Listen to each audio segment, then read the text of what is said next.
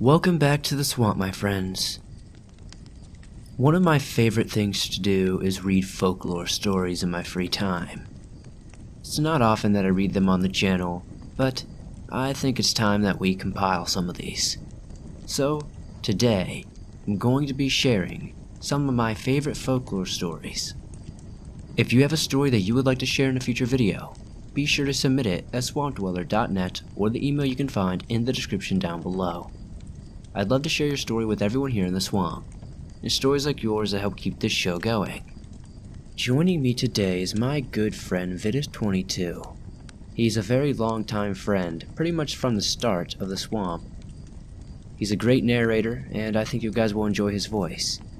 And if you do, I would really appreciate it if you would check out the link in the top of the description and subscribe to his channel. He is very close to 10,000 subscribers, and it would be super awesome if you guys would help him out with that. I do feel that he might be the most underrated narrator on the platform, but that's just my opinion. Anyways, I appreciate all your well wishes recently. I am feeling a lot better. My thumb is still broken, but feels much better than it did about a week ago, but I really do appreciate all the kind messages. Thank you guys. Now, let's get into these creepy and downright strange stories that'll keep you up tonight.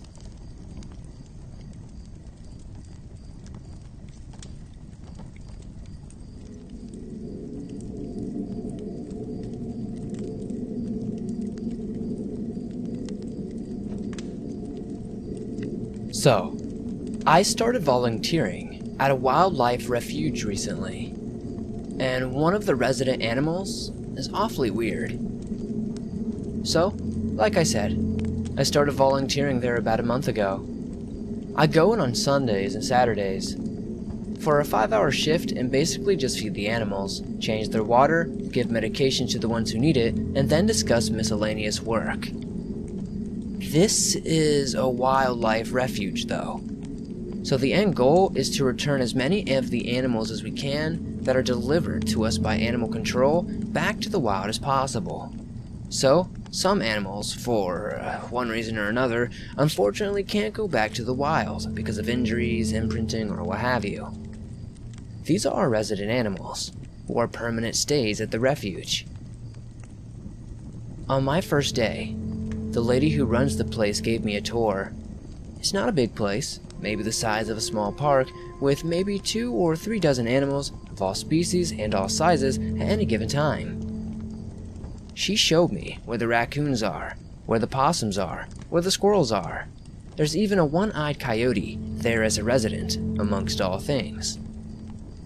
But then, at the end of the showing, she brought me towards a relatively large building. It was wooden, but about the size of 2 cargo containers side by side, with a pretty hefty padlock and some bolts on the entrance, and what looked like a reinforced beam and walls all around. Most of the buildings that housed the refuge animals were in mild disrepair, only as well maintained as they needed to be, but this one looked like someone was taking care of it and repairing it on a weekly basis, if not more frequent. The lady explained to me that this is where they kept the resident deer, Bambi.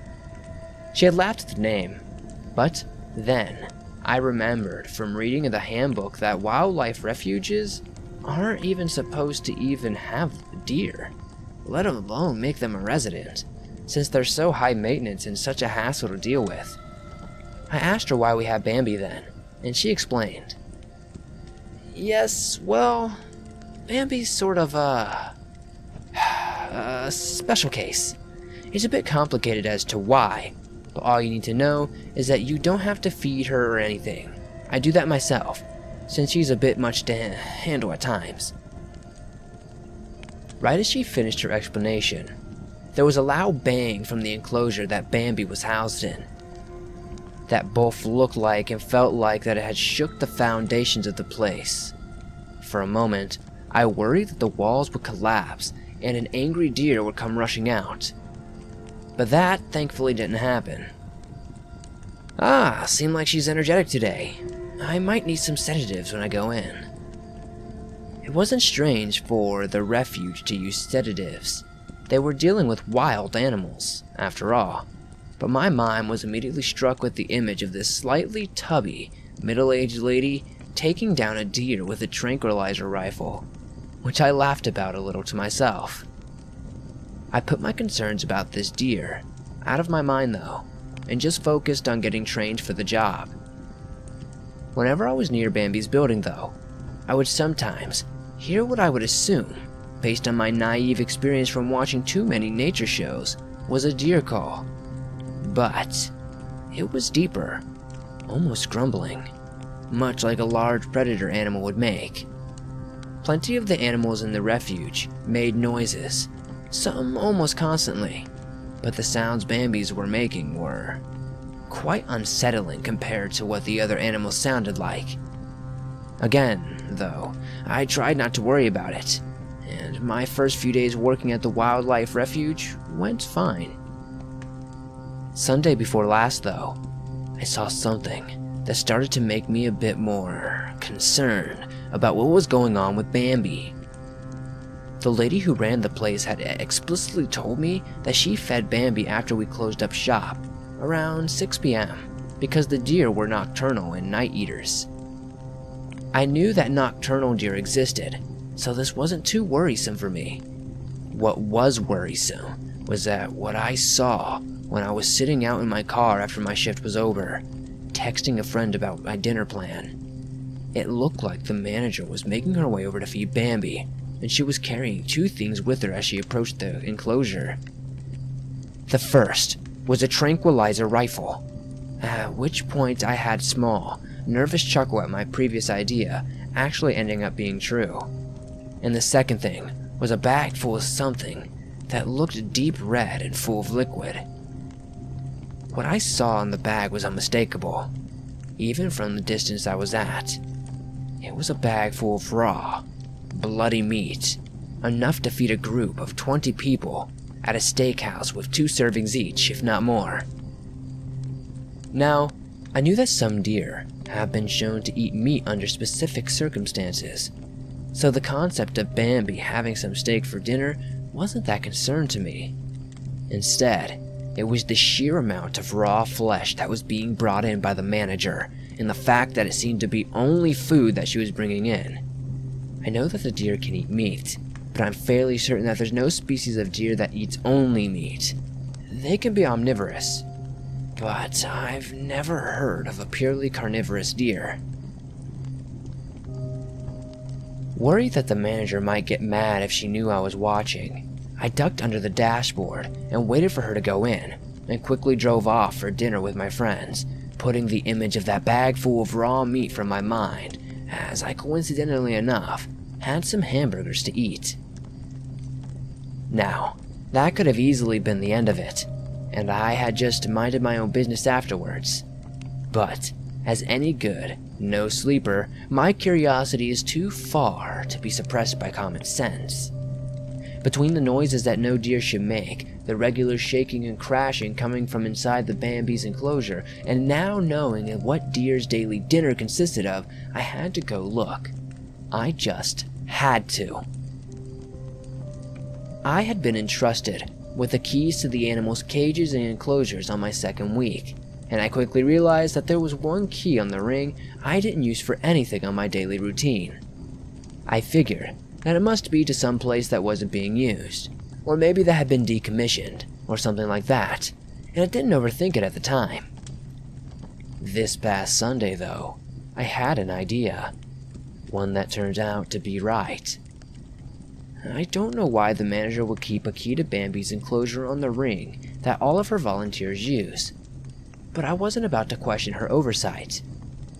I had made my way to the building once I was sure the manager would be busy for a while with some of her office work, and slowly and steadily approached the entrance. I was used to Bambi's banging up against the walls whenever anyone got close, but it still startled me every time it happened. Now, more than ever. More importantly, I hoped that all the noise the deer was making wasn't alerting the manager as to what I was trying to do. Eventually, after what felt like minutes of tiptoeing to the door, I managed to reach the padlock and tried the key. It went in on the first try, which somehow didn't come as a surprise to me. A few bolts later, and I managed to open the front door and opened into an airlock of Bambi's enclosure. All of the other enclosures have a similar system to keep them from getting out whenever we go in to feed or clean them, so this wasn't surprising. What was surprising was just how secure the inner door of the airlock was. If the outer door felt like a bank vault, then the inner door felt like Fort Knox. There must have been 4 or 5 different locks, all of which used the same key, thankfully, and at least half a dozen different bolts. The door itself was heavily reinforced, and felt like, from pushing on it, like it must have weighed quite a bit. Of course, all of these precautions made sense given the strength of Bambi, which I regularly noticed shook the building and was desperately trying to contain her. Right as I had that thought, another such banging came from just inside, along the wall. Thankfully, not on the door, which I felt far louder than it normally was from being inside the building. I silently cursed under my breath at the ruckus Bambi was making and started to undo the inside locks. Normally, we're supposed to secure the outer door of the airlock before opening the inner door, but I wanted to keep an escape route, so to say. I didn't have any plan for Bambi breaking out entirely, but I figured out that I would cross that bridge when I came to it. Once all the locks and the bolts were undone, I very slowly opened the door, which was just about as heavy as I thought it would be. My heart pounding in my chest from both nerves and anticipation. This stupid deer that had been in the periphery of my mind for the past month would finally be before my eyes, and I was both excited and terrified.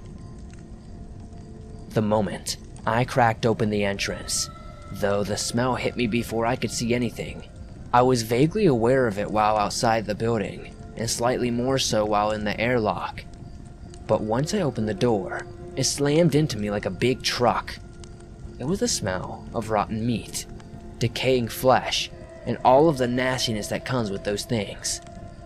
The buzzing of flies filled the air, as I had to repress the urge to vomit from the stench. Did this deer even know how to finish her dinner? I heard the buzzing of flies, but no other sound from inside. No snorting, no growling, no stamping of hooves. Nothing. On one hand, I was relieved that I wasn't promptly being charged by an angry deer, but on the other hand, I began to worry that she might be getting ready to ambush me. Did deer even know how to ambush people? As I opened the door a bit more, the first thing I noticed were the eyes. The inside of the enclosure was pretty dark. Few lights embedded the ceiling, a number of them broken, being the only things that illuminated the place since it had no windows. That being said, the 2 deep red orbs on the deer's face looked like they were glowing embers of fire, and felt like they had the ferocity to match. The second thing that I noticed was her mouth. It was stained red in what I assumed was blood. It looked as though it was continuously frothing, almost making me think of rabies. But we were supposed to put down any animals with rabies, so that couldn't be what this was. The third thing that I noticed were the antlers. I knew that female reindeer could grow antlers. This was no reindeer. Not by far. In fact, given the general mass and size of the deer in question, I wasn't even sure that she was any species of deer that I knew of all. Have you ever heard of Samson, the draft horse? He was over 7 feet tall and weighed a little over 1.5 tons. I'm pretty sure that Bambi herself was at least a bit larger than Samson, with some extra muscle mass to boot. Everything about the deer screamed predator, from the rippling muscles to the massive hooves, and I'm fairly certain that one should never get the feeling of predator from a deer in the first place. Bambi's antlers began to scratch along the roof as it started to make its way towards me. Its legs, having enough force behind them to vertebrally shake the ground with each step it took. Oh God, it was making its way towards me. I tried to shut the door as fast as I could, but in my fascination with the creature, I had ended up opening it way too far. That Bambi had enough time to charge its way over to the lodge and open it with its antlers. At this point, I was cursing all of the curiosity that I'd ever had in my life, and my veins began to flood with adrenaline as I fought for what I may know to be my life. This thing would kill me. If it got the chance, and probably would eat me like whatever meat the manager had been feeding it thus far. I quickly realized that there was no way I was going to win a contest of strength with Bambi, especially not against her antlers, and stopped trying to get the door shut. Instead, I grabbed my keyring, put a few keys through the space between my fingers, like I learned in self-defense class, and stabbed at Bambi's neck. I knew that this refuge was here to help animals stay safe and protect them from stuff like this and rehabilitate them. But quite frankly, I'd rather kill an animal that I'm supposed to be taking care of than let some gigantic mutant fuckhead deer have me for dinner. Well, all morality of it aside, it was still a pretty bad idea either way. The keys stabbed as far as they could into Bambi's neck, maybe an inch at the most, but they didn't seem to do much, except make her angry. A second after my mind had time to process how bad of a decision that was, Bambi reared up on her hind legs. How she did that in a building with such a low ceiling, I'm not so sure. She kicked forward, bashing the door open. The only reason I survived that strike was because of the door itself. As strong as it was, it took enough of the force that I was simply knocked flat on my ass.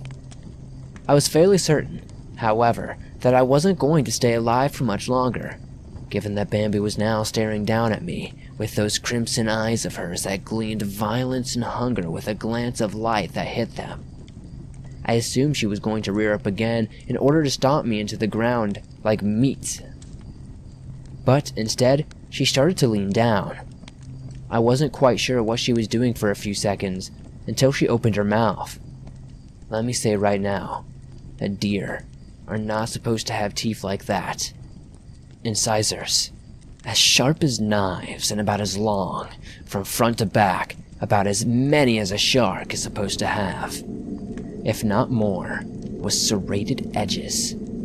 I was fairly certain that Bambi could actually kill and eat a shark if she tried. Viscera and gore was stuck between those monstrous teeth of hers, and as she got closer, I nearly passed out from the smell of all the raw meat on her breath, the temperature of which was almost hot enough to scald my skin. For a moment, I said every prayer from every religion that I could remember, preparing myself for whatever afterlife I would be soon heading to. In the moment that I thought that Bambi was going to chop down on my head, though, she didn't. Instead, I heard a thwip sound come from behind me, and the deer whined, and what I presumed was some sort of pain. The sound was still as deep, and if not deeper than a lion's roar, and it retreated back inside of its enclosure. In that second, after that, I thanked my lack of caution for not locking the outside door of the airlock, as the manager was standing there with a tranquilizer rifle I had seen with her before. The lady was angry, sure enough, and I assumed her for a moment that she was just going to shoot me with the rifle next and throw me in there for Bambi to eat. Instead, she went to the door. She locked it as tightly as she could and helped me up. I told you to let me handle Bambi, didn't I? That she did. That she did. Between the sheer shock of the situation, and my good sense not to push her any further, I didn't really ask any questions about what was up with Bambi, why we were keeping her, or exactly what kind of meat she was eating. The lady didn't fire me or anything either, and I'm still planning on going to work next weekend. But I think I'll be staying away from Bambi's enclosure from now on. I'd rather not end up as the contents of some giant flesh-eating deer's stomach. Stomach, stomach, stomach, stomach, stomach, stomach.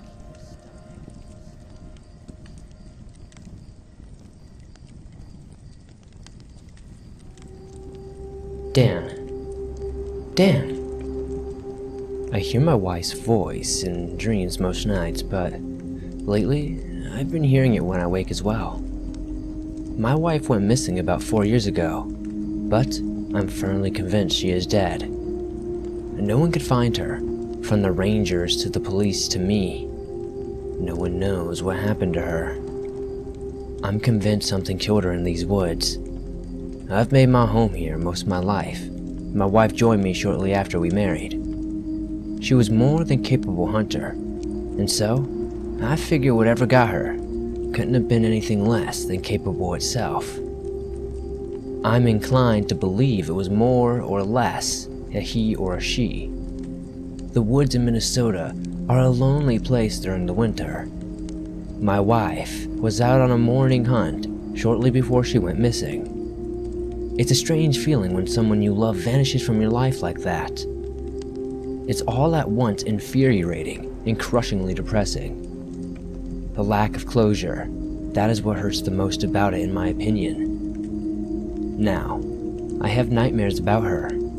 The thoughts inside my mind creating a story of some horrific end that changes every night that I dream. The worst part of it all is waking to her voice. I always hear it at the end of the dreams, and I hear it again upon waking. I know it isn't her, and I know something out there wants me to believe it is her. Sitting up, I realize dawn is approaching. I was awoken at some point last night to the sound of screaming from the forest. I'm not suicidal enough to investigate something like that in the middle of the snowy night. Yet. Once the sun rises, I'm going to head out and check another cabin not terribly far from here. A neighbor, if you can call them that being the distance, lives there. Her name is Loretta, and she was there for when my wife disappeared. I'll be damned if I don't at least investigate the screams I heard. I spent the rest of the darkness cleaning my guns and prepping them by candlelight. I like a simpler life, and I don't need to have electricity or any of that. I know the forest like the back of my hand, and as soon as daylight completely breaks, I head out into the snowy forest to investigate. It's a 3-mile hike east before I finally arrive at my destination. You can imagine this takes quite some time normally, but twice as long in the deep snow. Upon my arrival, I began pounding on the door. Loretta, Loretta, you in there? I hear nothing. I give the door another knock, but upon hearing nothing, I announce my intention, in case she just didn't hear me, and kick the door in. I asked her not to shoot. It doesn't take long to get in. When I do, I fall back in shock. There's blood everywhere. It looks like a few shots were fired off. There is no sign of a body. Judging by the blood, however, it doesn't look good. Fuck, I think to myself. What the hell could have happened here? Examining things more closely, it seems to me she was mauled by some sort of animal. The only problem being, outside of my own forced entry, the cabin was locked, and it doesn't look like anyone or anything forced their way inside. I looked even closer, and saw some shredded shirt cloth with a shotgun on the floor with a deep claw mark in the stock. Judging by the bleeding, things looked even closer, and worse, for Loretta. Why would she be missing if whatever attacked her didn't already win the fight? I took a deep breath and looked for any sign of trail or anything. It appeared some blood led to the door, but after that, all traces ended. I figured the snow was the likely culprit for the missing trail. It snows heavily and often this time of year. It wouldn't take any time for that blood trail to be soaked or otherwise vanish. I kicked myself at the thought that I could have tried to come last night. This was soon followed by the sobering realization that I could have been killed if I had come out here. A 3-mile hike in the middle of a snowstorm and a forest just wasn't practical, even from someone who spent most of their life out here. Pushing any further regret from my mind, I decided to look around outside. Examining the outside of the cabin wasn't proving very worth. However, as the snow had covered everything, there were no leads. only a missing body lost in a bloody brawl. I've seen some strange shit around here, but who or what could have gotten into a cabin without forcing a lock and then disappearing without a trace? I'm no detective, but we all lock our doors at night. I even go a step further and built a system that allows me to put a piece of welded metal behind my already locked door, just in case. It's simple, but it's never failed me. With no leads, I look around the forest. The snow is falling more lightly than last night, but it's still snowing as I decided to head further east. Maybe I'll find something that will give me more of a clue further ahead. As I walk deeper into the forest, I pull out some homemade jerky and eat, looking around to try to find something that catches my eye. In the brush, a few feet away, I see a set of eyes. Slowly, I walk towards them, but as I get closer they disappear. Probably an animal, I think to myself, as I continue to eat and walk. I laugh as I ponder in the woods. They might be just getting to me a bit. If you live out here in solitude long enough, you'll start to hear things or see things that aren't there. Sometimes your mind will make things bigger than what they are. Shaking off any hesitation, I continue forwards, having put away the jerky I was eating. I headed in the direction of the eyes in case there was a future meal to be had. Although, I could go into town, which is many miles away I might add. I generally find it better to just hunt for my own food. That's life out here, and how we've basically sworn off society. Stepping through the brush, I don't see any animal, but I do find some curious looking tracks. Looking down, I see a track about 3 feet in length, and with what appears to be a single toe. Looking through the trees, I follow the tracks until I begin to notice blood again. The blood appears to grow more prevalent the further I travel until I finally push my way through some bushes. On the other side of the bushes, I freeze in place, looking at a tree. I see what can only be Loretta. I identify her by what's left of her tattered clothing on her shredded corpse. What could have done this, I think to myself. Poor Loretta was only 25, and as kind as a soul there could be. Examining what was left of her body, it is clear that whatever did this was brutal and extremely hungry. Most importantly though, it wasn't human at all. Trying to think of what sort of animal could do this, or what even could get her out here in a manner like this must have been... I don't know, I'm at a loss. The tracks, the body, none of it makes any sense to me. I don't have long to ponder this though, as suddenly a loud shriek comes from somewhere in the forest. I'm terrified, as it's the most inhuman and unnerving sound I've ever heard in my life. I try to mentally smack myself and regain my senses as I turn my head and back for my cabin. I'm miles away and shaking as I run. Hours later, just before dark, I arrive at my cabin. I was going to drive into town, but to my shock, my truck has been destroyed. The hood is missing and it's smoking. The tires are destroyed. It is clear something doesn't want me to leave. Terrified, I run to my cabin, locking the door behind me and barring it. I try to take a moment to calm myself and breathe, but it only ends up in me vomiting on the floor. I walk over to my bed, trying to process what is happening. I soon get up, pour some whiskey into a flask and take a swig. I shut the flask, shakily, and breathe.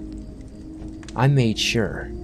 A swig was all I took because I wanted something to calm my nerves, not make myself unaware of my surroundings. After I calm a bit, I try to think about what could have killed Loretta, and how the hell it was going to get out of these woods safely. It is evident that whatever is out there could have probably killed me already, since it somehow gotten ahead of me and disabled my only means of getting anywhere in a timely manner. Loretta was torn to shreds. Then it hits me. A despair at the thought of the same thing that killed Loretta could kill my wife. I tried not to think further on this as I refocused my mind on what I should do next. I kept my gun close, lit a fire in the fireplace, and sat there shaking till I finally drifted off. Another nightmare. This one of my wife being torn to shreds. I feel hopeless as I watch her being torn to shreds, screaming in agony. Then like that, I hear her voice. She's screaming for me to help, but I can do nothing. I awake to the same voice somewhere outside. I regain my wits long enough to realize where I am. There's no way in hell I'm going to answer that call. But at the same time, I feel my soul being crushed at the sound of her voice. Is that what this thing wants? Is it trying to torment me? I cry myself to sleep again, and upon waking, I realize it's daytime again. I debate going outside, but upon opening the door I notice there is a blizzard going. Snow and ice, the likes of which I've never seen before, are pouring in droves as the wind screams at me. I force the door shut again, relocking and barring it, and sitting down and making breakfast. It's clear I'm not going anywhere today, I think to myself. I think on things and try to get some more sleep. For the remainder of the day, I just try to shut my eyes, but every time I do, I hear my wife scream. I ultimately wind up drinking myself to sleep. When I wake up, it is night and the storm appears to have died down a bit. I'm about to get up when I see the knob on the door turning. To my shock, the door is unlocked. Did I do that? No, there's no way, I think to myself. If I hadn't also created the bar lock behind that, whatever's out there would have been in here by now. The thought hits me with dread as I rush over and relock the door. I hear a ferocious pounding on the door, a violent banging that lasts 3 or more knocks, before everything just falls quiet again. I'm trapped, alone, and with no way to contact anyone. We don't exactly have cell phones or towers out here, this deep into the woods. Thinking on that, however, I somewhat laugh. Perhaps I should have embraced some things about society, I think.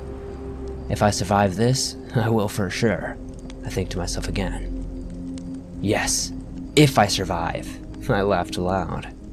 As I laugh, I realize that a bit of insanity seems to be taking hold of my mind.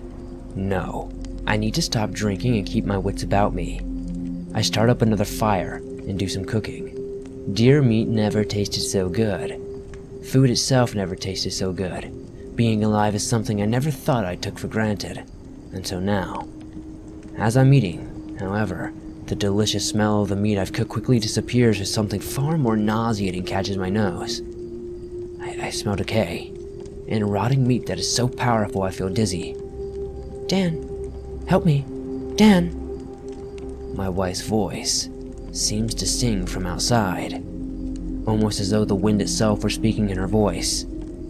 I feel dizzy from the smell and sick from both the smell and the depressing sound of my wife's voice. Leave me the fuck alone. Why do you torment me? There is silence for a moment as I reach for my gun and pray. Then I'm shaking at the sound of glass shattering and a thud of Loretta's body now laying next to me. Terrified, I fire off a few shots into the night, but this is only met by the terror-inducing shriek and then the storm outside picking up again. My fire dies and I sit for hours shaking, cold and terrified, with my gun aimed at the window. The rest of the night is just snow falling. Nothing tormenting me. No shrieks, howls, or voices from my wife.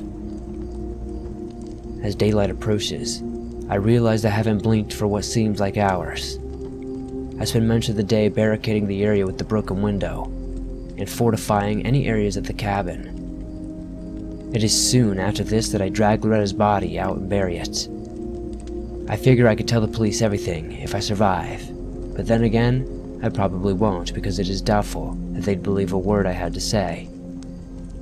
It isn't long after burying Loretta that I realize the sun is setting and I haven't eaten. So I head inside, locking and barring my door and adding a few other reinforcements on the door and 2 extra ways to bar it. I didn't want to let anything through the door. Cooking up a meal, it didn't take long before the stench of decay reached my nose again. I knew what it was at this point. It was the smell of the thing that taunted me. It was waiting outside as it did. I sat in here, trying to eat through the stench and cowering like a baby. The truth is, I wanted to go out and attack it, but I did not see it yet. I did not know what I was getting into.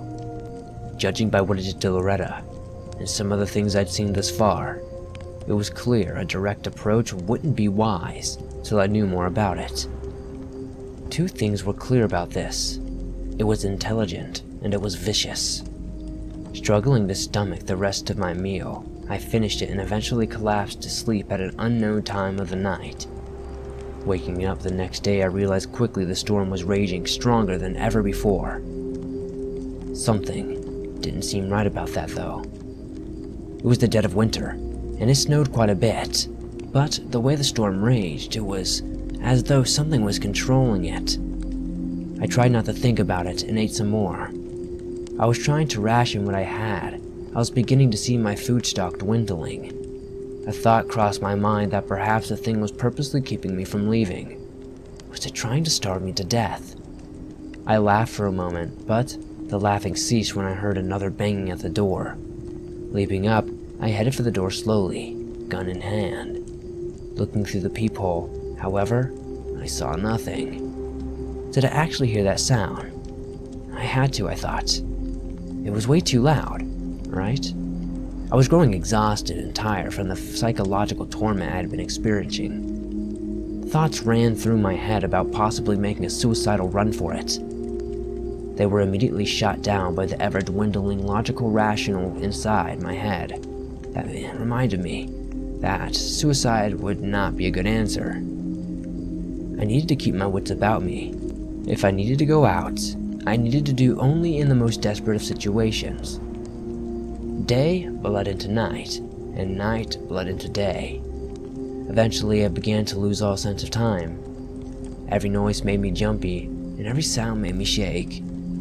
I was beginning to lose my mind in such a way that I was beginning to lose food. I began equating the loss of food with the loss of sanity. Some nights were quiet, others were much louder. The storm raged on, and it was becoming apparent that it wasn't a natural storm. Some nights, I'd hear slow clawing at the doorway, or shrieks from the forest. I'd consistently hear my wife's voice asking for help, at least once every night. I know the thing had to know I knew better.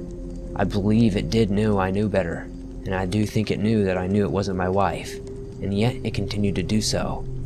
No doubt a psychological weapon being used against me to wear me down that much more mentally. When daylight comes, I find myself going out only long enough to remove snow from around my cabin, so it's not buried alive.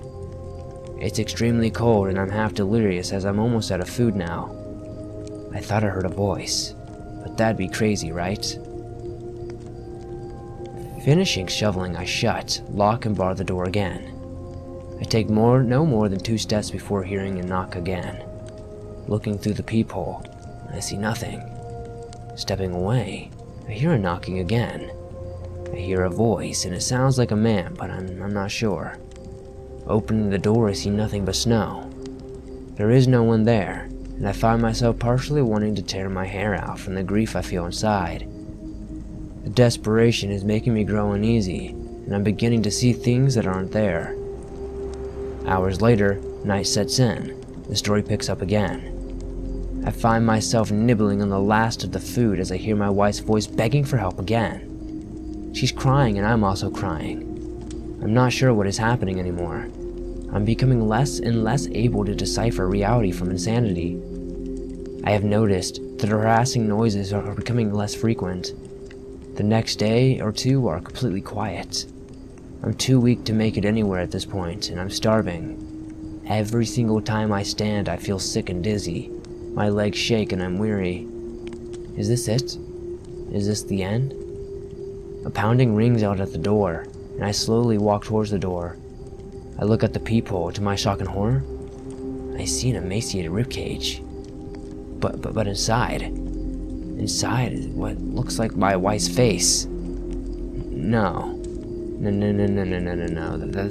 That's fucking impossible. I collapse to the floor. Before long, I feel the world spinning. Things grow dark, and in what feels like the blink of an eye, I feel myself laying there, listening to a noise outside. Just come in and kill me, I think. Just finish me the fuck off. Please, just do it. I continue to think. I feel the most desperate I've ever felt in my life, and before I know it, I'm contemplating the thought of going out into the woods and walking till I'm eaten or I collapse and freeze to death. Yes, this seems like the way. Just end it all. Unbarring the door, unlocking it, and delirious, I open the door, and to my shock I see the body of this beast before me. It is huge, emaciated, and smells like death. It has a deer skull for a head, large eyes, and is dripping with fresh blood. In shock at the sight of the creature, I pull out my gun, threatening to fire. I guess I care more about my life than I realize, I think. It was mostly a reaction when I fired, but upon firing the world seemed to snap to reality. Was I sleeping? Was I dreaming? And then, the reality of my situation unfolded before my eyes.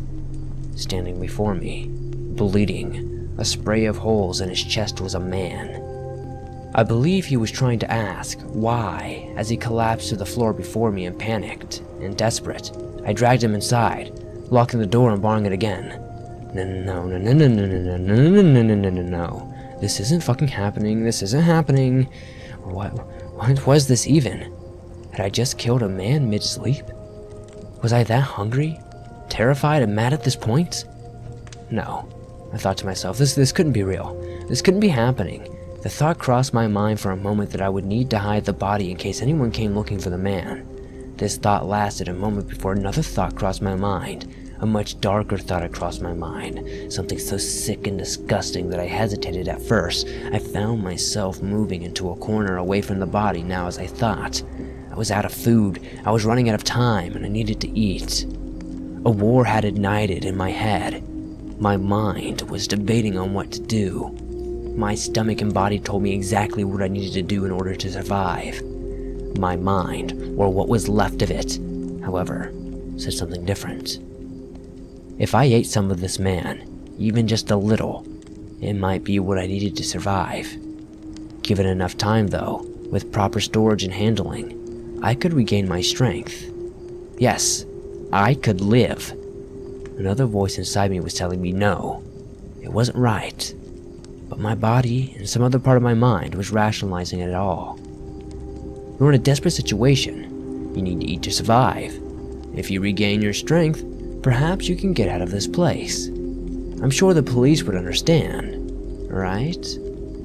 I felt the no's disappearing from my mind, and the yes seemed far more appealing to most of my mind and all of my body. Slowly forcing myself up, I found myself with some tools in my hand, a saw, and some other cutlery needed. The remainder of my night was filled with the sound of my wife asking for help, the sight of me cutting this innocent man's body up. I needed to survive, I thought with a gleeful smile as I cut into the man's meat and prepped him.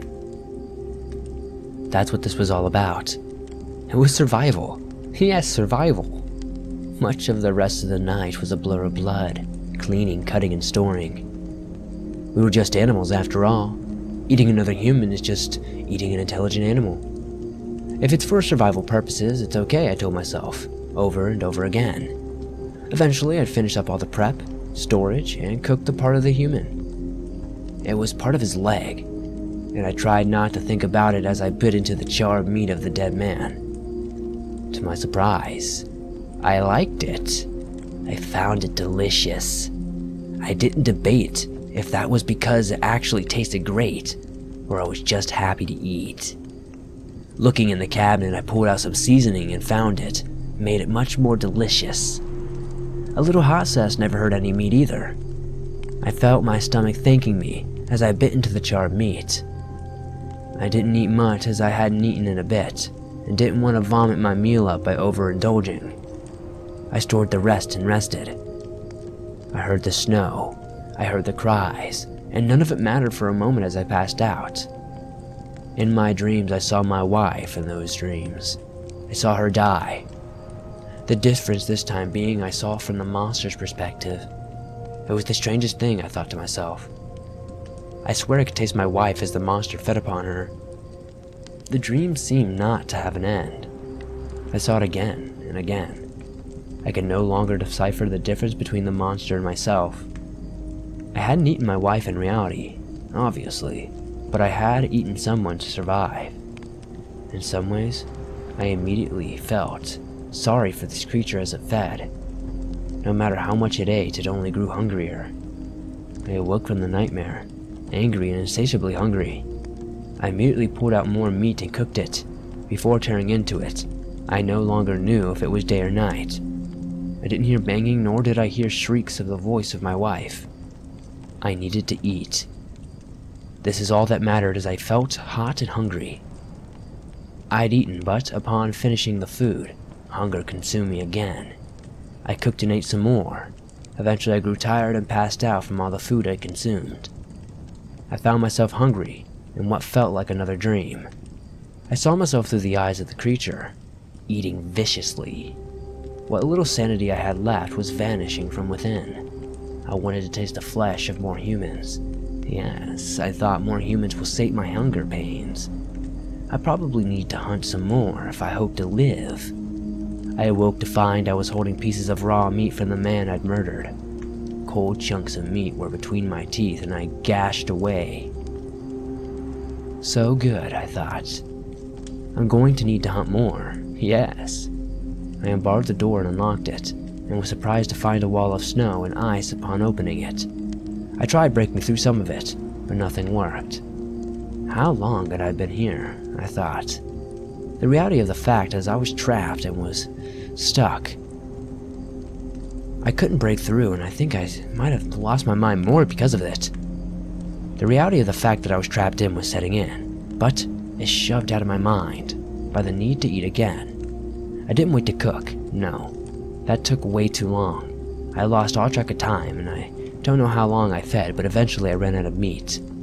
There was no longer a fire going. I couldn't make another as the snow had covered the chimney and imploded in.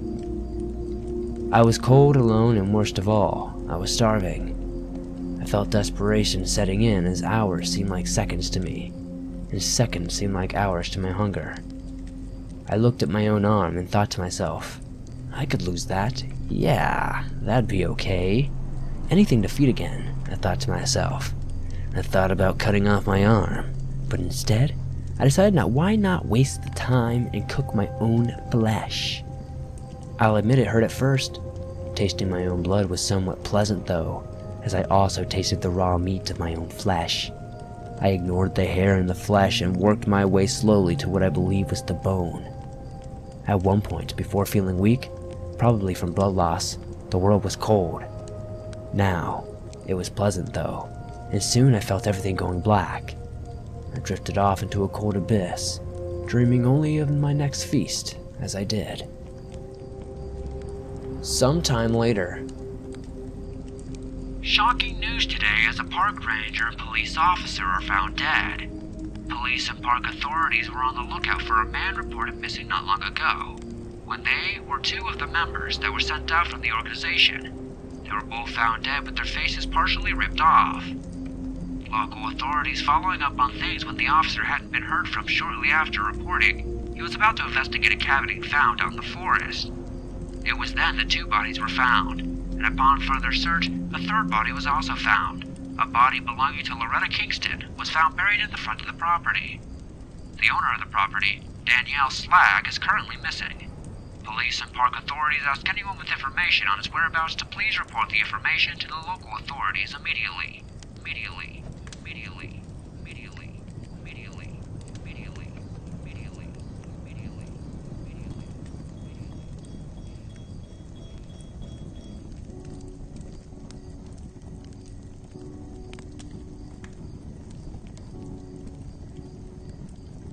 I consider myself to be an avid kayaker.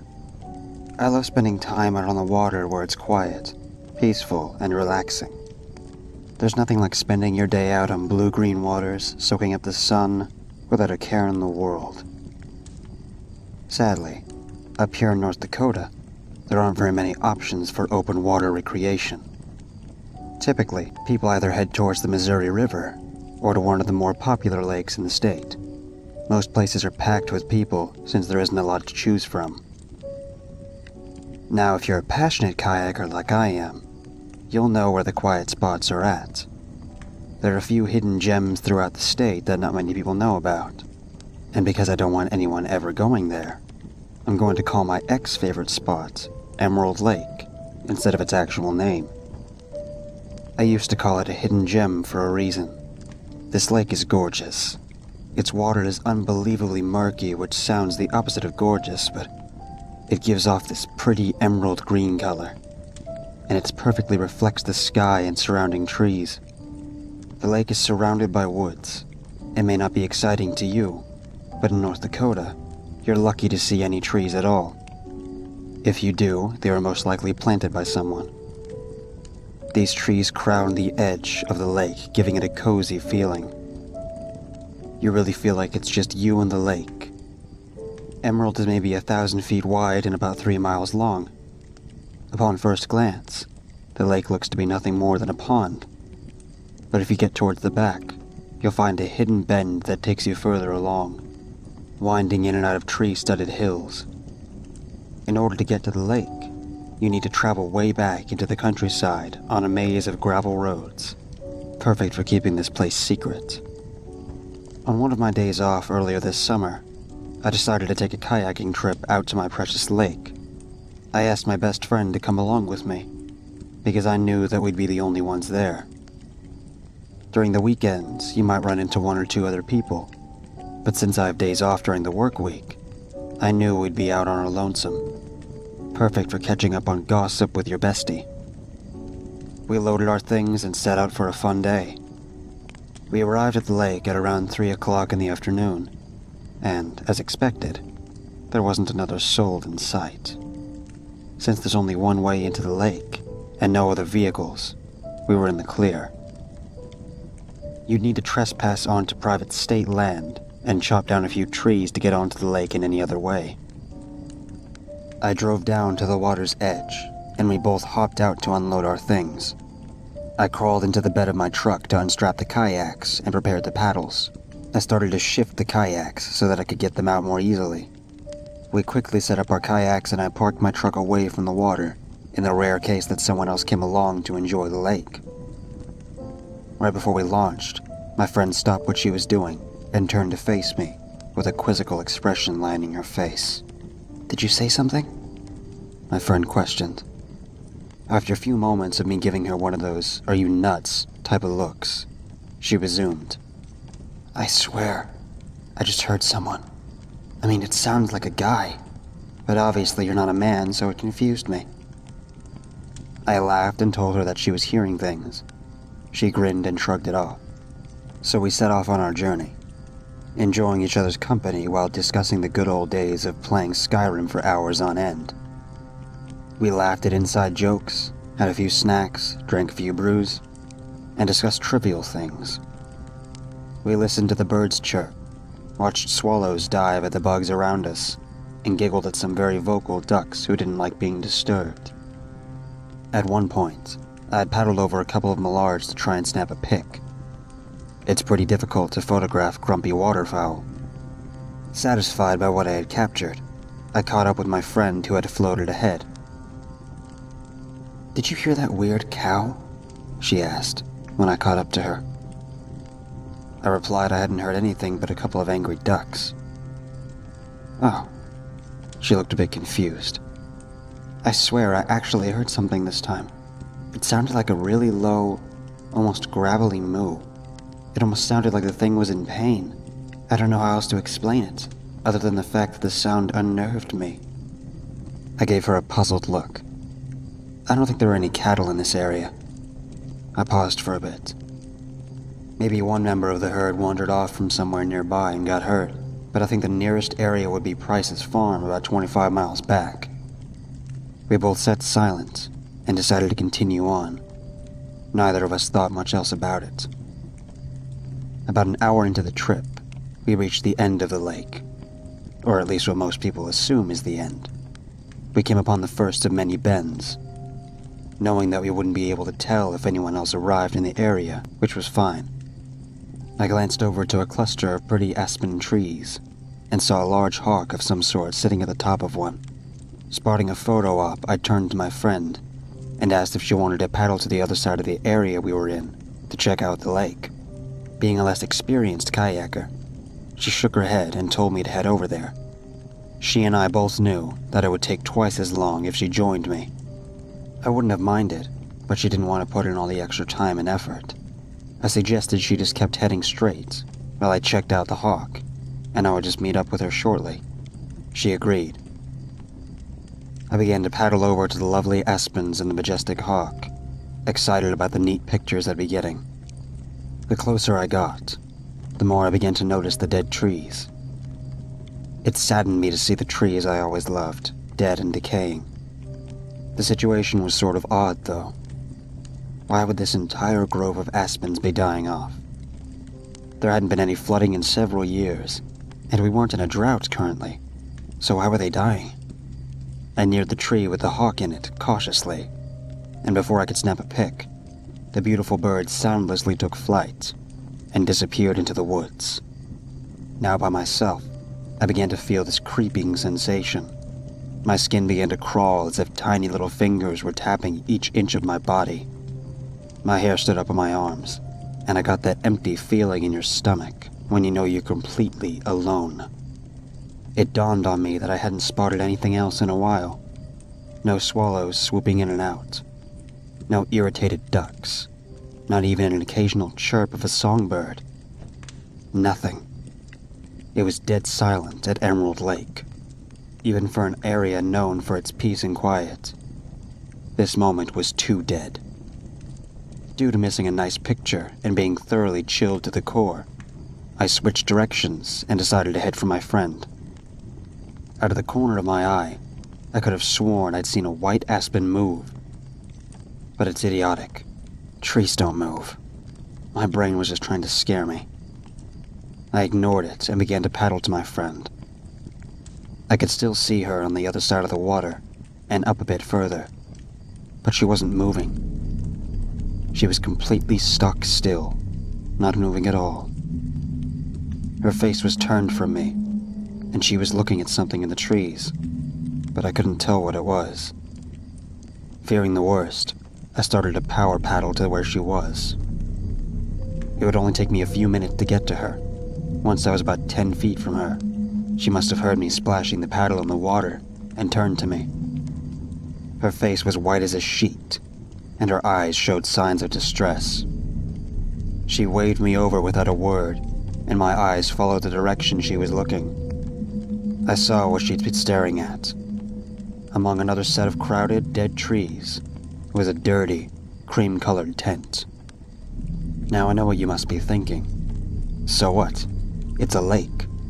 People like to camp next to lakes all the time. I must remind you, the areas surrounding the lake are technically not open to the public. Only the lake was. You'd have to hike through miles of private land to get here. The tent was ominously perched right on the edge of the water, where it threatened to be consumed by the lake. It seemed abandoned. No one was around, and the site looked like someone had left and not bothered to come back. Bits of trash and miscellaneous camping supplies littered the area surrounding the tent. The little one-man tent was covered in stains, with one side completely split open.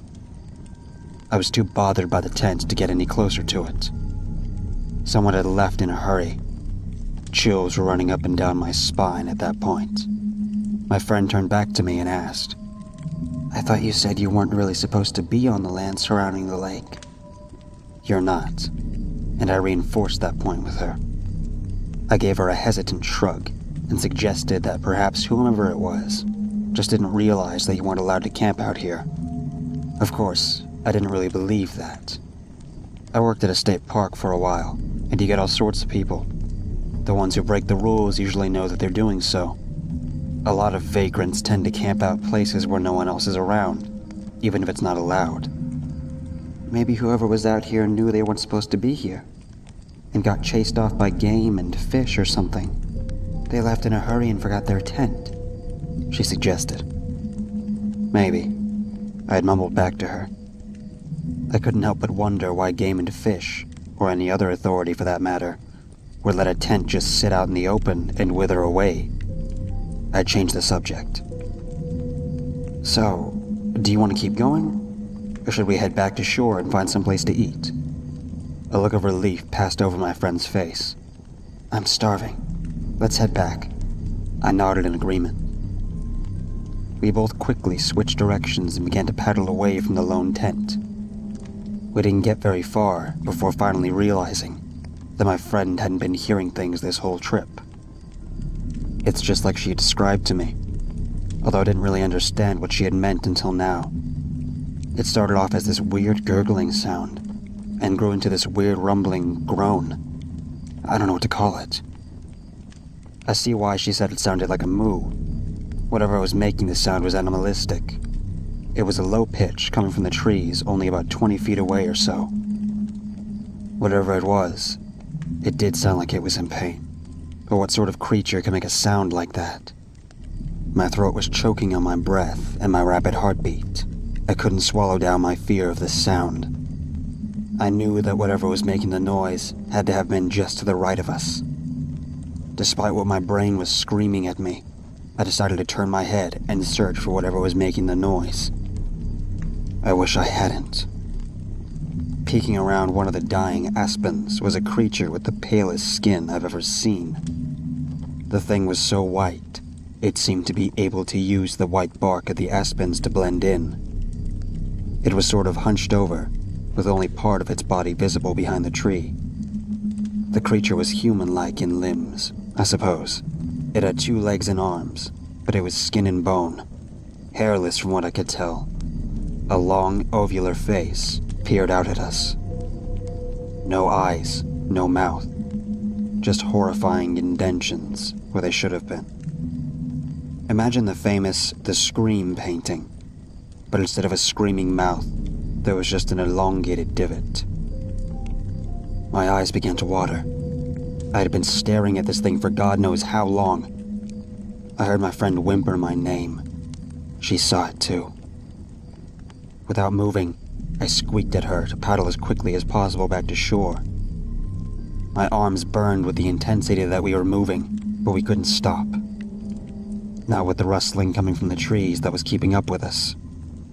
We were only about 100 feet from shore, and the trees were beginning to thin out to almost nothing where the boat landing was. A little ways behind me, I heard a big splash. There was only one thing that could have made that. Our carp aren't that big. Faster! I screamed at my frightened friend. We were already paddling our hardest, but I didn't know if this thing could swim well or not. We finally got to shore, and the two of us practically dove out of our kayaks. I have to get the truck. I don't know why I was yelling when she was right there, but the adrenaline and fear were getting to me. I sprinted to the truck, fumbling around in my bag for the keys. When I finally found them, they slipped through my fingers and clattered out on the ground, just like one of those damn fools you see in horror movies. I hurriedly snatched them back up and flung myself into the truck. Rocks went flying as I hauled ass over to my friend in the kayaks. She was shaking. Any sign of it? I hollered. She shook her head. I haven't seen anything. I don't know whether I should have been relieved or not. Hurry and throw the kayaks into the back. Don't worry about strapping anything down. She did as I said, and together we lifted and tossed both kayaks and their paddles into the bed of the truck. I nearly slipped on the gravel as I ran to get into the driver's seat. I heard it again. I looked behind me to see its head breaching the water. Its empty sockets just staring at me. It was only about 15 feet from the shore. I ripped open the driver's door, and before both of our doors slammed shut, we were driving away. I didn't dare stop to check if we'd had everything, but I swear that when I glanced in the rearview mirror, I saw something white standing on the shoreline where we had been moments before. It's only been a week since our time at Emerald Lake, and I still have no idea what we saw that day. A day. A day. A day. A day. A day. A day.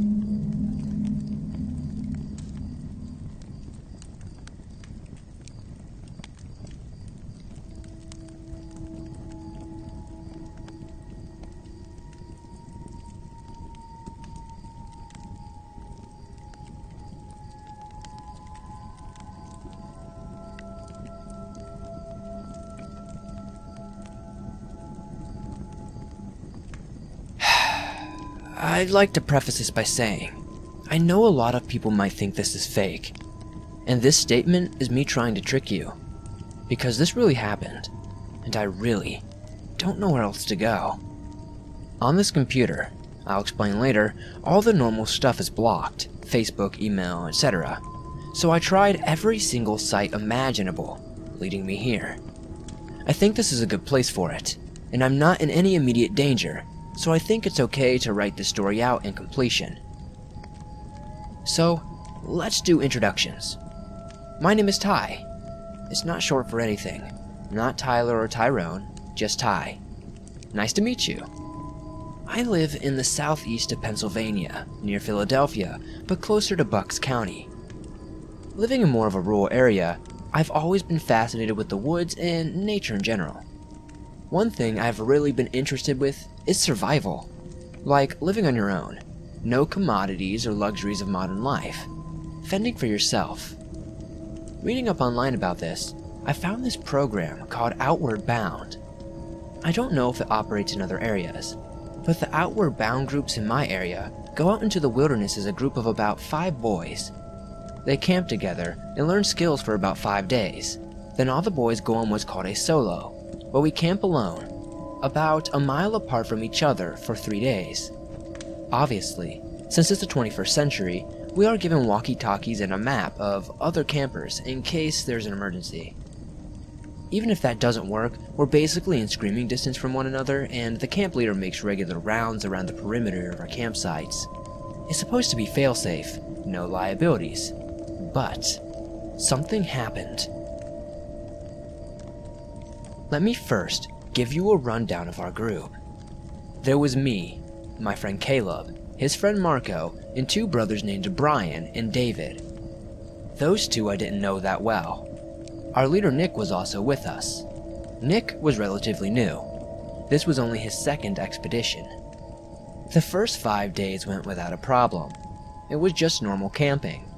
On the last day we were together as a group, that's when it started. We were all in our makeshift tents, Nick in his bigger and more advanced canopy farther away, and we heard a rustling in the leaves. Big deal, right? That's what we thought too. Brian woke up first. He was the most skittish of the group. I assume he only went because his brother was going. And then he woke up his brother. Them talking woke the rest of us up, and then Brian told us what was up. Obviously, we laughed at him and thought that he was just messing around or being scared. And then, we heard it. The majority of us being people accustomed to the woods and its noises brushed it off. Even after what I've witnessed, I still think it was just a rabbit. I guess we all had trouble going back to sleep after that. So partly to pass the time, and partly to scare Brian, we told horror stories. I don't remember the specifics. I guess I'm just too rattled. But I remember the outline of one that Marco told, mostly because of how it affected what happened later on. It was about a boy who went to wander the forest. One day while walking, he heard a scream coming from the further end of the forest. Coming closer to it, he saw nothing. He finally went to the exact spot the noise seemed to be coming from. He found nothing. Turning back confused and a little creeped out, he saw a wolf. Going up to pet the wolf, I don't know why he would, but a teenager made up this story, so whatever, it suddenly bit him and started screaming. The boy then transformed into a wolf much like that one, and was doomed to lure people into his clutches for the rest of his days. Very bad story if you ask me. After he finished telling it, Marco seemed to scream trying to scare Brian, but at that point, we were all just annoyed. After those 5 days, I was really excited because my most favorite part was here, the solo. We all went out alone, ready to face the woods. The camps were aligned in a straight row from east to west, with each camp being a mile apart, and Nick being in the center. From east to west it went, me, Marco, Brian, Nick, Caleb, and David. The first day was one of the best days of my life, despite what happened that night and morning. I caught a rabbit, cooked it, ate it. I went fishing, climbed a tree, and bathed and drank from a river. I was a real woodsman. Then, it all went to shit. I don't know when the killing started, or if anybody was even killed, but for me, it started that night around 1 in the morning, if I was looking at the moon right. I went out to take a piss in the stream, when I saw a rabbit wounded on the ground. I thought I could save the trouble of getting my next meal, so I took up my knife and walked ever so slowly over to it. Knife in hand, I creeped over it until I could hear it breathing and plunged my knife down, then felt on my lower leg. The rabbit, as injured as it looked, fucking got away before I slashed it. Luckily for me, I didn't stab myself directly in the leg. I just cut it on the side. There wasn't too much blood, but it was hard to walk. I kind of semi-crawled back to the campsite and radioed Nick. No response. Shit. I had disinfectant with me. I'm not an animal, and the cut wasn't deep, so I knew I wouldn't die or anything. It didn't look like it needed stitches either, so I decided just to wait until morning. I assumed Nick was probably just asleep. I didn't bother radioing the other guys. They couldn't help me. I decided to go to sleep, so I turned my walkie off, another dumbass horror movie on my part.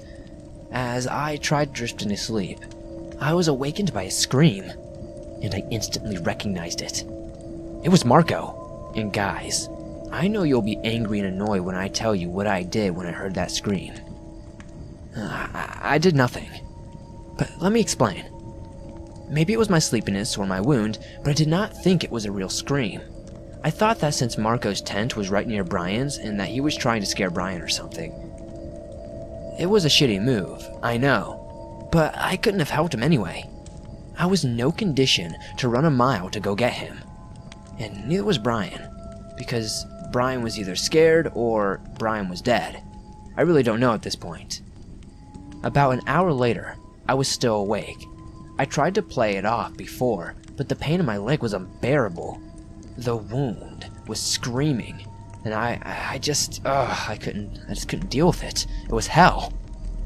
I knew I wasn't going to die or anything, but I couldn't stand the pain at this point. Again, maybe it was the sleep deprivation or the pain, but I decided to go to Nick's camp. I knew he had painkillers in case of an emergency. Earlier, I had gathered sticks to make a fire, which I didn't make, and I grabbed the biggest one and used it as a makeshift crutch. I specifically went around Marco and Brian's campsite because I didn't want to wake them, and I had a pretty good idea of where I was. I heard that average noises in the woods, leaves crunching, wind blowing, but nothing scared me. I needed those painkillers. I kind of tuned out in the middle of my walk. It's mostly a blur now. I remember it was long, and I remember it was painful, but I especially remember getting to Nick's cabin, and I remember his body. The funny thing is, I saw the painkillers first. I think I was dully aware that there was no sound in the cabin when Nick snores like a bear, but I guess in my delirium, I didn't notice or care. I gulped down the pills, and even though it didn't take effect right away, I felt better. Then, I noticed the steady silence that washed over me, and before I saw him, I knew he was dead. His body, it wasn't something any animal could do. I don't think it's something any human could do either, not without heavy machinery. In fact, there wasn't really even a full body there. He was torn to shreds. There was a pool of blood and a pile of mushed up meat. Like if you've ever had made meatloaf. He looked like the meatloaf mix, with the milk, eggs, and raw meat all mixed together by hand. He looked like human jello. Not screaming, not even feeling that panicked. I just stared at his body for a few minutes. Then I realized I needed to get the fuck out of there. I wasn't close to Nick. There was no time for mourning. I wasn't really close to any of these people. The closest thing I had to a friend was Caleb, and we only met in the training program. I'm a survivalist, so that's what I did. I survived. Call me an asshole, but I needed to get out of there. Quickly thinking, I took Nick's radio, flicked it on, I heard David's voice screaming for, "Please help, oh god, please help, it's coming, please help, holy shit, please no!" I flicked it on to a different channel while scouring the woods. If it hit Marco and it's on to David, it's moving west, I thought. I immediately flicked on to an emergency frequency and told them where I am. I moved east, that's all I remember. Like my trip to Nick's, it's all a blur. Everything is. First, I was heading east. Then I was in a police cruiser. And then I told them what happened. Not holding back, but I should have. They told me they would contact my parents, and that I should wait in his office, where I'm sitting at now. A few minutes before I started writing all this down, about 6 men in suits came in here asking for me. I overheard them talking to the sheriff about me. They're trying to take me. They said how this matter was a matter of national security. I don't know if I'm getting out of here or not. The painkillers are wearing off, and man, it'd be nice to have one right now. I guess that's the end.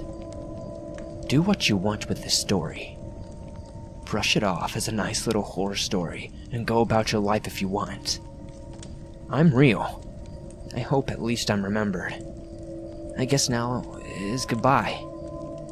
Sorry, I don't have all the answers.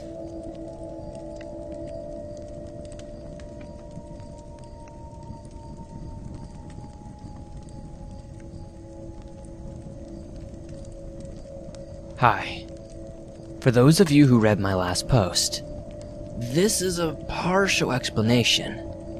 At least, what I've found so far. So, I'm back home now. But I don't have all the answers. As some of you suggested, I just played stupid for a lot of the questions they asked me. I didn't reveal what I didn't think was human. I just said I heard screaming and thought I saw a body. They asked me if I smelled anything weird. I said no. I just thought it was odd that they asked me that, so I put that in there. The men in suits that were there either are running this behind the scenes or were sent away, because I haven't seen them since. The police wouldn't tell me anything, but I figured out some information. So, from what I know so far, there is some kind of monster or alien or serial killer of high priority that attacked my campsite. I know it's high priority from the men in the suits. I saw them flash their FBI badges. I assume it's not a serial killer, because I don't know how we could have mashed up Nick's. I still don't know if that was Nick, but I still assume it was his body like that, without some kind of machine that I would have definitely heard. I don't think a normal animal could have done that, so it must have been something supernatural. I don't really believe in that stuff, but I think something had to have done this. I never actually saw the thing. I kind of want to now. I assume that it's good at keeping quiet, because I heard no noises that weren't human. They kept me in that office for a good 2 hours, and luckily, I deleted the browsing history after I wrote that story, because they came in there and unplugged it and asked me, "Did you go on this?" And I obviously said no. I asked one of them if there was a police report I could read, and she dismissed me immediately. The police called my parents, and they took me home. But before they could, they had a long talk with them that I couldn't overhear. When we got home, my parents told me that we couldn't talk about it to anybody, and try to forget the whole thing. I asked if I could see any of the boys in my group. They said no, I'm not allowed to. I don't really know what's happening. Whenever I ask my parents about anything, they just say, "I know it's hard, but we're not talking about this." After that, they wouldn't even respond if I would ask them. I feel like the whole world is crazy. I checked out all the news sites about this and came up with nothing. Nobody seems to know about it. I was contemplating contacting the local news, but I thought it would make things worse, and obviously I'm not allowed to tell anybody. From now, I guess, I'll just try to go about my normal life. But it's gonna be hard. I'm thinking about going back into the woods to investigate, and even went up to it, but there was police tape surrounding the entire perimeter of that area. I didn't do it, but I'm wondering now if I should have gone under and seen the site. I don't expect they'll keep the police tape up long, really. That will cause suspicion. My leg is doing better. I'm going to the doctor tomorrow. My mom told me if the doctor asked what caused the wound, I should say I was cutting the garden and accidentally cut myself. I tried to call the Outward Bound people, but they said they had no record of my camp group, or of anything of Nick in their database. So I don't really know what to do now. I essentially have no proof of what happened besides my word. I can't even find any of the application papers to join Outward Bound. I don't even have any of the boys' phone numbers or Nick's. I don't even know any of their last names. I really don't think I can prove any of it, no matter how much digging I do. I feel guilty that I left them all behind, but with my injury, I might have gotten killed too. And one death is better than two, I guess. Honestly, I don't even know if any of them are dead. This is all very confusing, and I don't know whether I should just keep my head down and forget about it, or if I should expose this cover-up. I think the people have a right to know what's happening, and I think I especially have a right to know, since I was involved. What scares me the most is whatever is going on in this forest. If this some kind of monster, I'm a little skeptical on that. How are they going to capture it? Am I safe with my house being right on the edge of the woods? Does it somehow have my scent or whatever? Even though I hate that somebody is trying to cover this up, I really hope they succeeded in catching whatever did this. Do you guys think I should go back in the woods? I think any kind of evidence would have been taken away by now. I don't want to risk getting caught, and maybe being in actual danger. I'm really glad this site exists, so I could at least share my story. I really didn't expect anybody to believe me, because why would you? I hope this is the last story I have to tell, but I'll come back if there's more. I promise. I know one thing for sure though. I definitely don't want to be a survivalist anymore.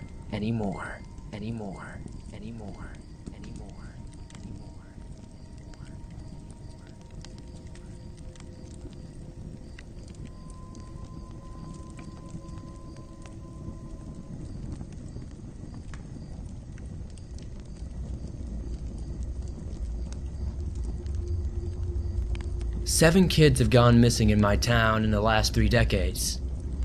I was a part of the search party for the 7th. This is our story.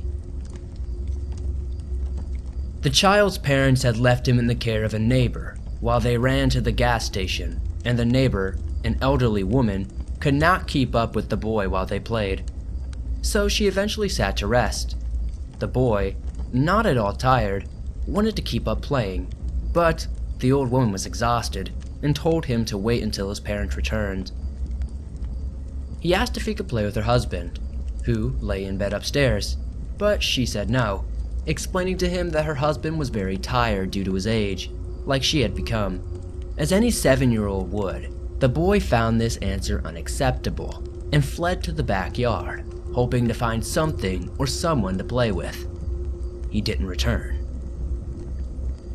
The old woman, whose name was Margaret, had fallen asleep in her living room. She was stirred awake by the sound of the doorbell and shambled over to the front door. Awaiting her there were the boy's parents, whom she greeted, and then remembered that she had been charged with looking after their son. The sudden remembrance, which dawned plainly on the woman's face, brought an immediate worry to the faces of the parents. And the trio began to call out for the boy. Their shouts fell on deaf ears, though. The boy was long gone. I was one of the volunteer searchers, and the particular group I had accompanied was tasked with searching the nearby woods. By the time people had gathered and the police had arrived, it was nearly nightfall, so some of us had to push through the trees and vegetation blindly. A surprising amount of people did not own flashlights. I was one such person. I did bring my father's emergency flare gun, which he thankfully never had to use during his boating days, normally inadvisable, considering I'd be surrounded by vegetation, but I figured it would be useful if my group discovered the boy, hopefully alive. I stumbled over roots, pushed through brambles which tore my shirt and cut my skin, and trampled flowers unidentifiable in the gloom. The moonlight shone dimly through the trees whose foliage had formed a natural ceiling over the woods. Eventually, unexpectedly, I became separate from my search group, lost amidst the unrecognizable flora.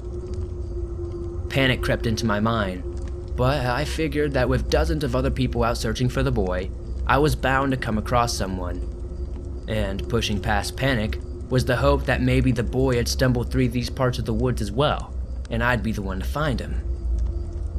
Then, as if to assuage my fears and affirm my hopes, I saw a figure a few meters ahead, leaning against a tree.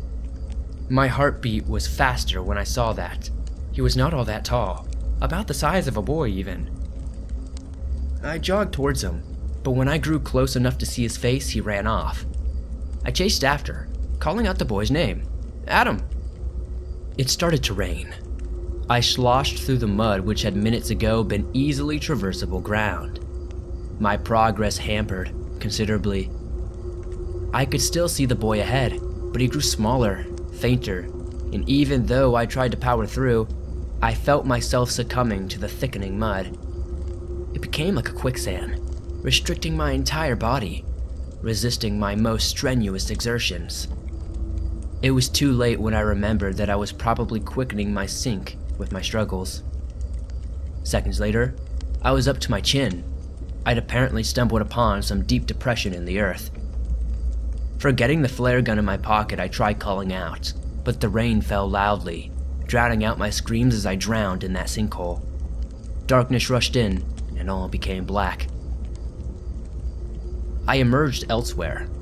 The earth vomited me forth like a squelch, as if expelling something indigestible. The rain was gone here, and the environment was illuminated by several distinct rays of moonlight, as if this place were watched over by a trio of moons. The trees were different as well.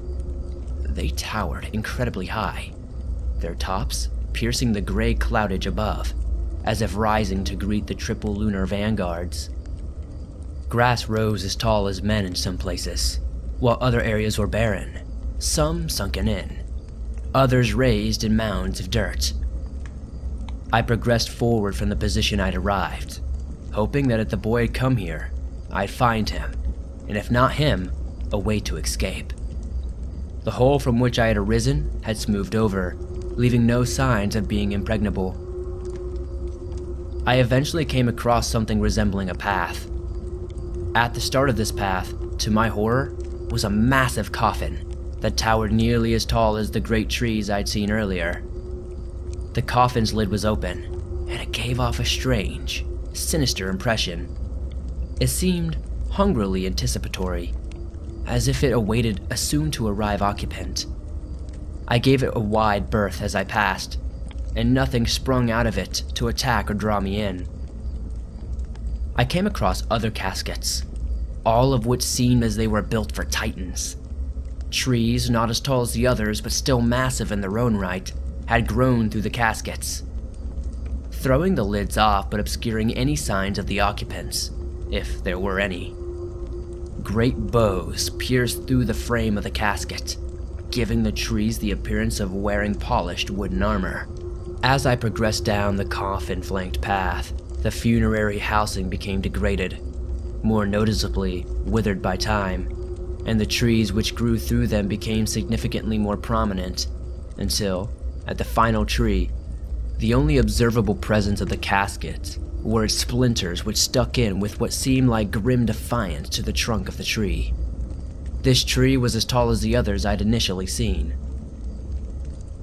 Something about it, perhaps its age and disregard for the casket through which it had grown, saddened me. There was also a vague, unplaceable familiarity about the casket shards, as if I'd somehow seen them or inexplicably knew of their occupant before coming here. The path lined with casket-infused trees ended 7 in total, and opened to a massive swampish area. In the center of the mire was a massive pool, which over-hovered a soft white mist. Despite the locale, I could hear no bugs or bog-inhabiting creatures, and the water surface was at a complete rest. I approached the pool, drawn into it by some unreal force and my own fixation by its mesmeric surface. Without consciously doing so, I'd walk right into the pool, and only until the water shifted did I notice.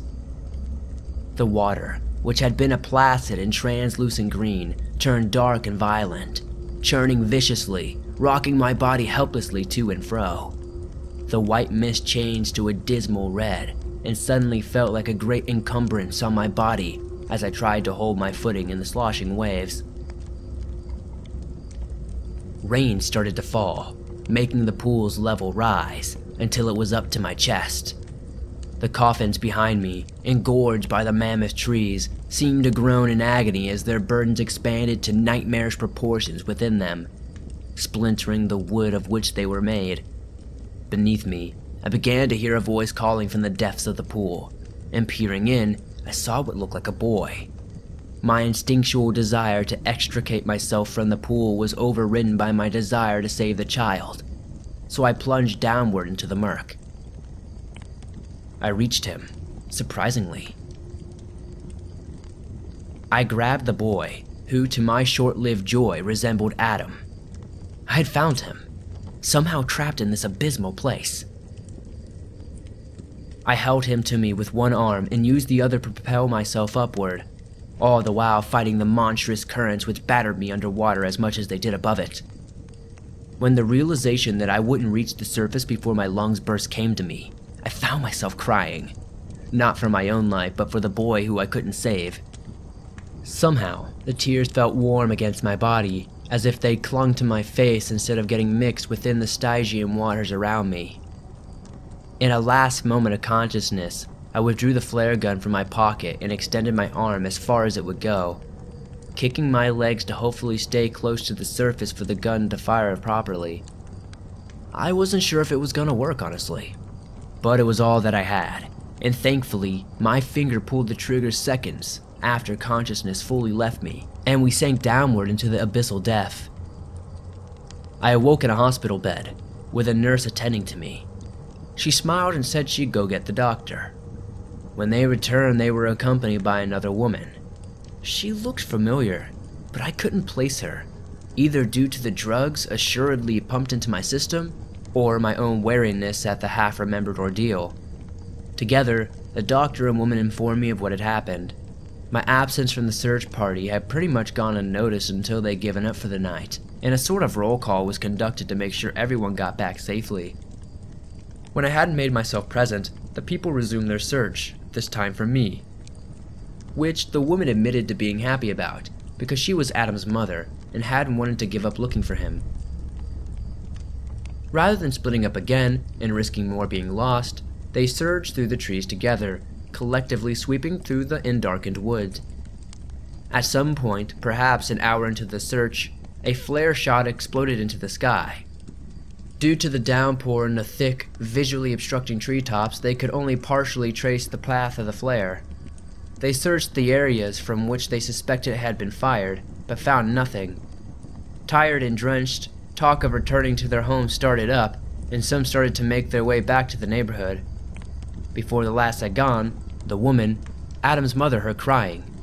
She approached the sound and found me holding her son in my arms, wailing, the flare gun at my side. Around us, washed up from a shallow grave, were other children. Adam was the only one alive among them. I was insensate, totally unresponsive, crying dumbly. Adam was unconscious but not seriously harmed. We were both taken to the hospital and I was placated to quietness along the way.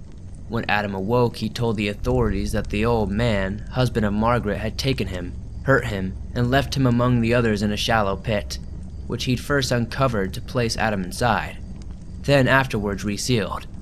The rain had washed away the recently piled soil, which had not had time to harden and become overgrown, as had happened since the last time such an atrocity was committed. The old man was arrested, and after a few hours of questioning, admitted to being responsible for the 7 missing children in the last 30 years. Adam, fully recuperated and wanted to thank me. He was brought in and rushed to my bedside. He hugged me, thanked me relentlessly, and his mother did as well. The doctor informed me that I'd be fine and can return home in the evening. They all left, letting me rest. I was happy to see Adam alive and well, but something troubled me. I realized that while he was the boy I'd seen in the water, he definitely was not the one who led me to the place where I'd fallen into the sinkhole. Later, once I returned home, I looked at pictures of the missing children. After scrolling through the pictures, I finally came across the first missing child, who had gone missing in the late 80s.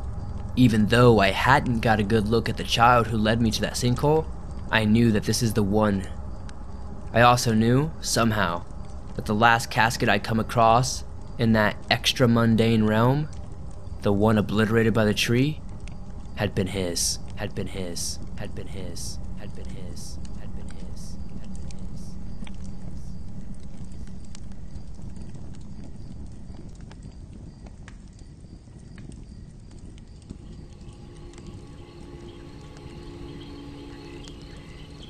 I'm going to tell you the story of when my friends and I went camping and came face to face with what I can only describe as a monster. I'm an outdoorsy type of guy. I love hiking, hunting, bird watching, rock climbing, river swimming, sex under the stars in the back of my Jeep, all that stuff. I camped often, and I was very familiar with the forests of Oregon. I knew what animals could hurt me, how I could deter them, and which plant wouldn't put me in a hospital if I ate them. So when I planned a routine camping trip with 3 of my buddies, mostly to get my girlfriend breaking up with me out of my mind, I was thinking it'd be fun. Some beer, hunting, a little more beer, laughing, more beer. You know. I was wrong. It all started the first night we were out there. Christian had taken us on some really extreme hiking trails, as he described it. One that the 3 of us had never been on. None of us were really scared. We were all mid-20s guys in great shape, so we figured if Chris knew the way, we'd be fine. And we were.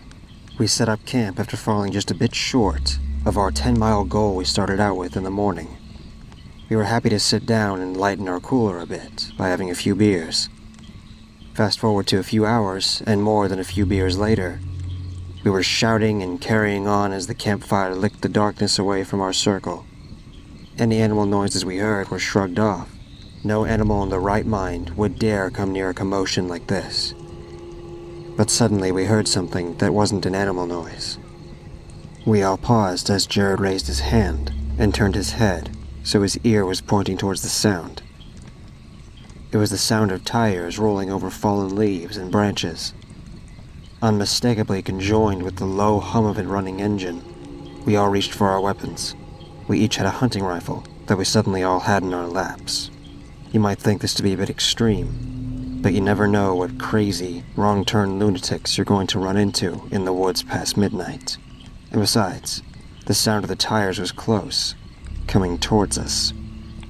The most off-putting thing, though, beyond our fire, was the inky blackness of night. No headlights.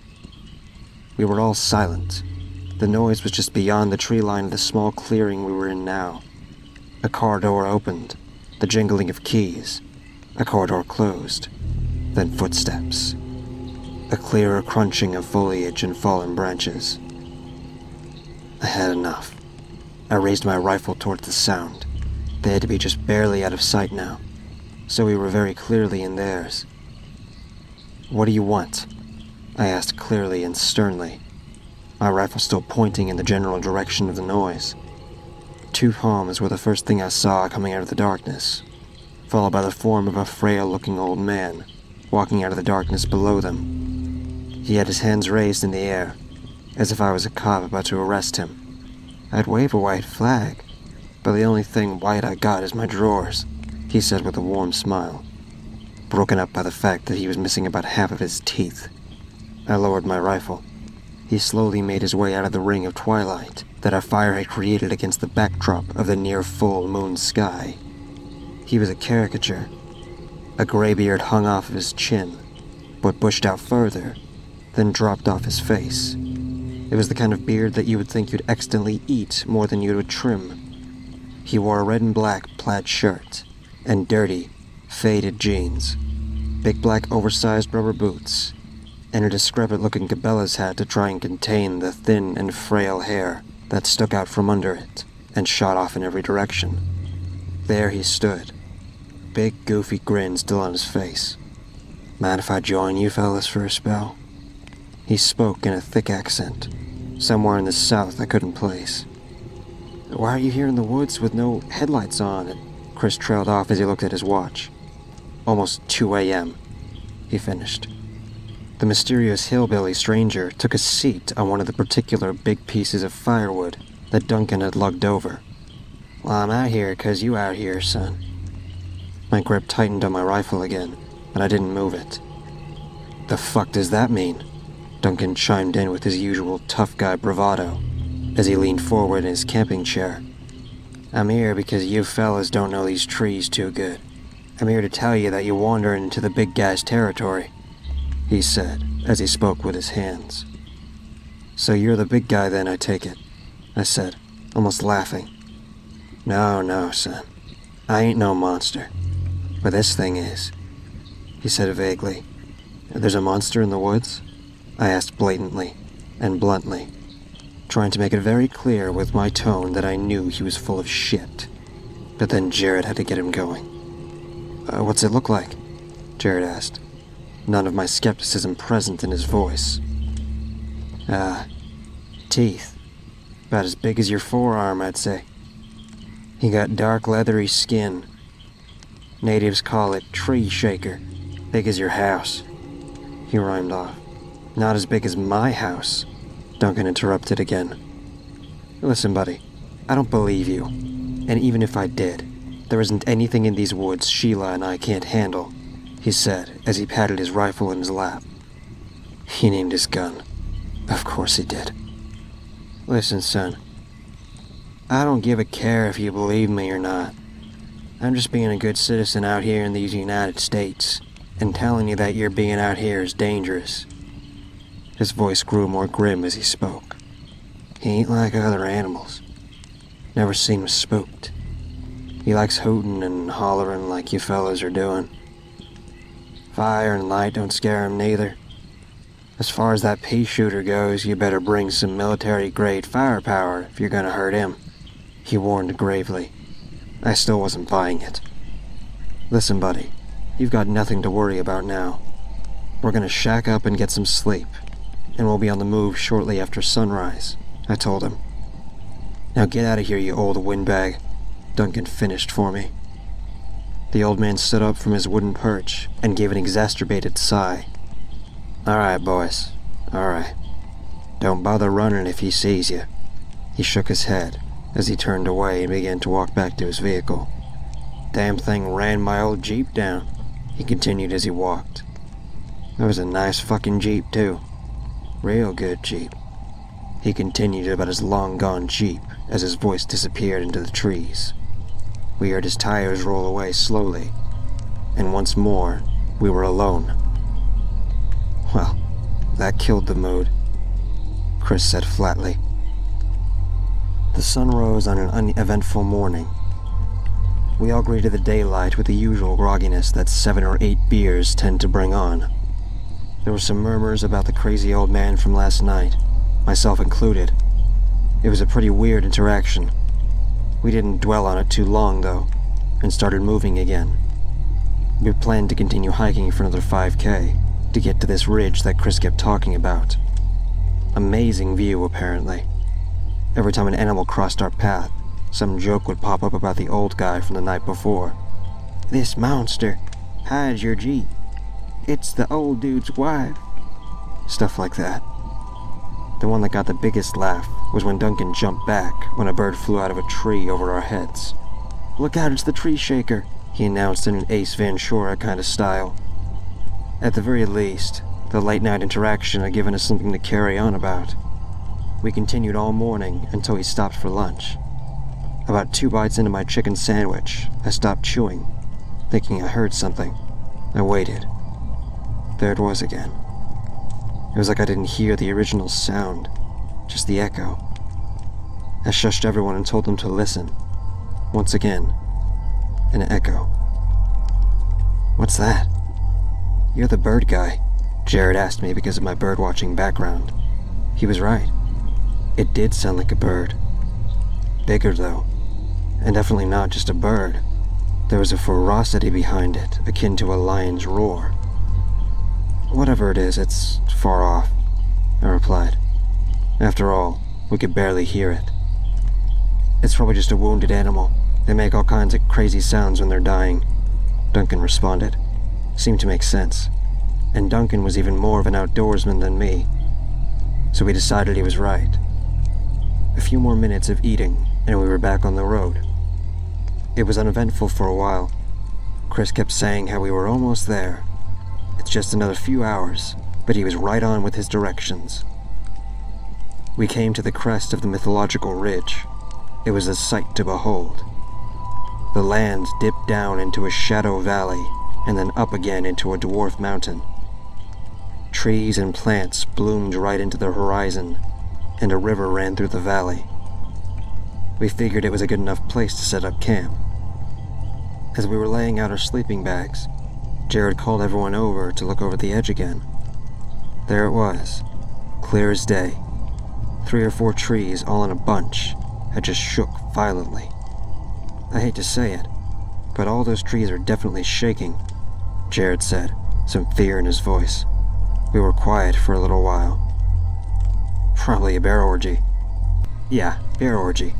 Duncan and Chris both joked and agreed with each other so quickly, I wasn't even sure who said what. Their confidence and levity seemed to win over Jared. His brief moment of fright seemed to have passed. Everyone got back to setting up camp. I kept an eye on the trees, though. They were still shaking, but the shaking trees were moving, like something just walking through was shaking them. I never mentioned the fact that the other trees were moving. I put it out of my mind. It was another night of beer and good times. We were loud and rambunctious again. God, what a time. We shut down around 3 o'clock. I went to bed happy. I woke up terrified. Once again, I heard that weird call from the distance. I sat up. The smoldering fire illuminated everyone just enough to let me know none of them heard it. Maybe I was just hearing things. I laid back down. I couldn't sleep, though. I was sure I heard it. Then I heard the footsteps off in the distance. Far, but closing in. Don't bother trying to run from it. The old man's words rang in my head, so I stayed where I was. I didn't wake anyone up. I didn't make a sound. Its footsteps were getting closer. It was walking directly towards us. It sounded so heavy, like it was made out of cast iron. The footsteps grew so loud, I couldn't believe no one else was hearing them. Eventually, they slowed down, but it was literally right next to us. I held my breath. I chose the worst position to sleep in. The crown of my head was pointing towards it as I laid there. I was totally and utterly useless. I couldn't even see the thing that was about to eviscerate me. Just beyond the tree line, it started its calculated steps. It crushed huge branches as it walked. It sounded like an elephant walking on a field of chicken bones. Suddenly, Duncan stirred and looked over in my direction. "What the fuck? Holy fuck!" he screamed as he tried to scramble to his feet. The beast lunged past me and towards Duncan. The weight of its foot landing next to me almost made me bounce off the ground. What happened next was a blur. Primal fear took over me as I clambered out of my sleeping bag and to my feet as I darted into the woods. I didn't know if it got Duncan. I didn't know where Jared and Chris were. I didn't know where I was running. But I ran faster than any person has ever ran. It seemed like an eon before I found another break in the trees. But it was probably only a few minutes of sprinting. I came upon a gravel road. My socked feet weren't much protection from a jagged rock that shot into my foot. I shrieked in anguish before remembering my situation. I stifled any more noise, and as I was looking at my injured foot once again, I heard the footsteps. About 50 feet in front of me, it emerged from the tree line once again. It stood in the middle of the gravel road, looking away from me, so big that even standing in the center of the road, its thick tail was still in the bushes. The full moon illuminated it perfectly. No, it couldn't be. As the leaves it loosened from the surrounding trees fluttered down between us, it turns to me. Almost in cinematic slow motion, there it stood. A Tyrannosaurus Rex. Anyway, yeah, I ran away. We all got away, actually. Except Duncan. He's dead as hell. He's dead as hell. He's dead as hell. He's dead as hell. He's dead as hell. He's dead as hell. He's dead as hell. He's dead as hell. He's dead as hell.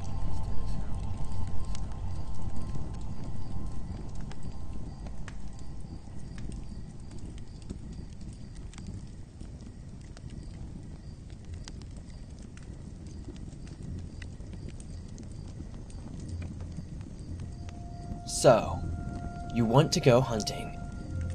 Maybe you're hungry, maybe you're looking to sell, or maybe you're just batshit crazy and want to find something to show to the world. Well, here's a guide to the one thing you don't do. Don't mess with the skinwalkers.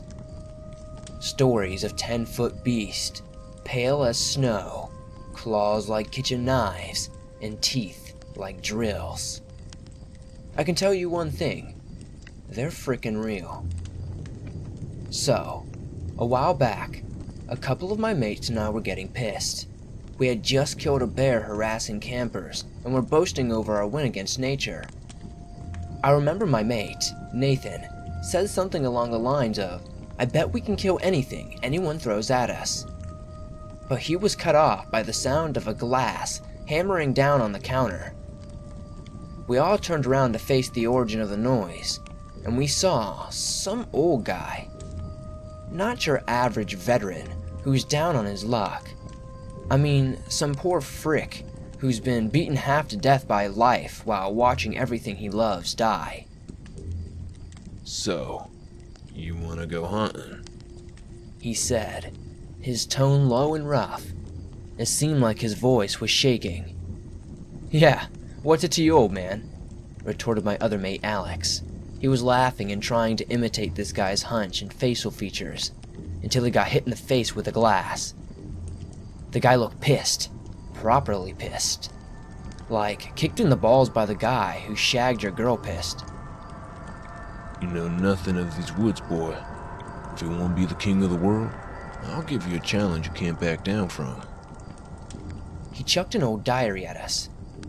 "Go claim your glory, and come back to me when it's done."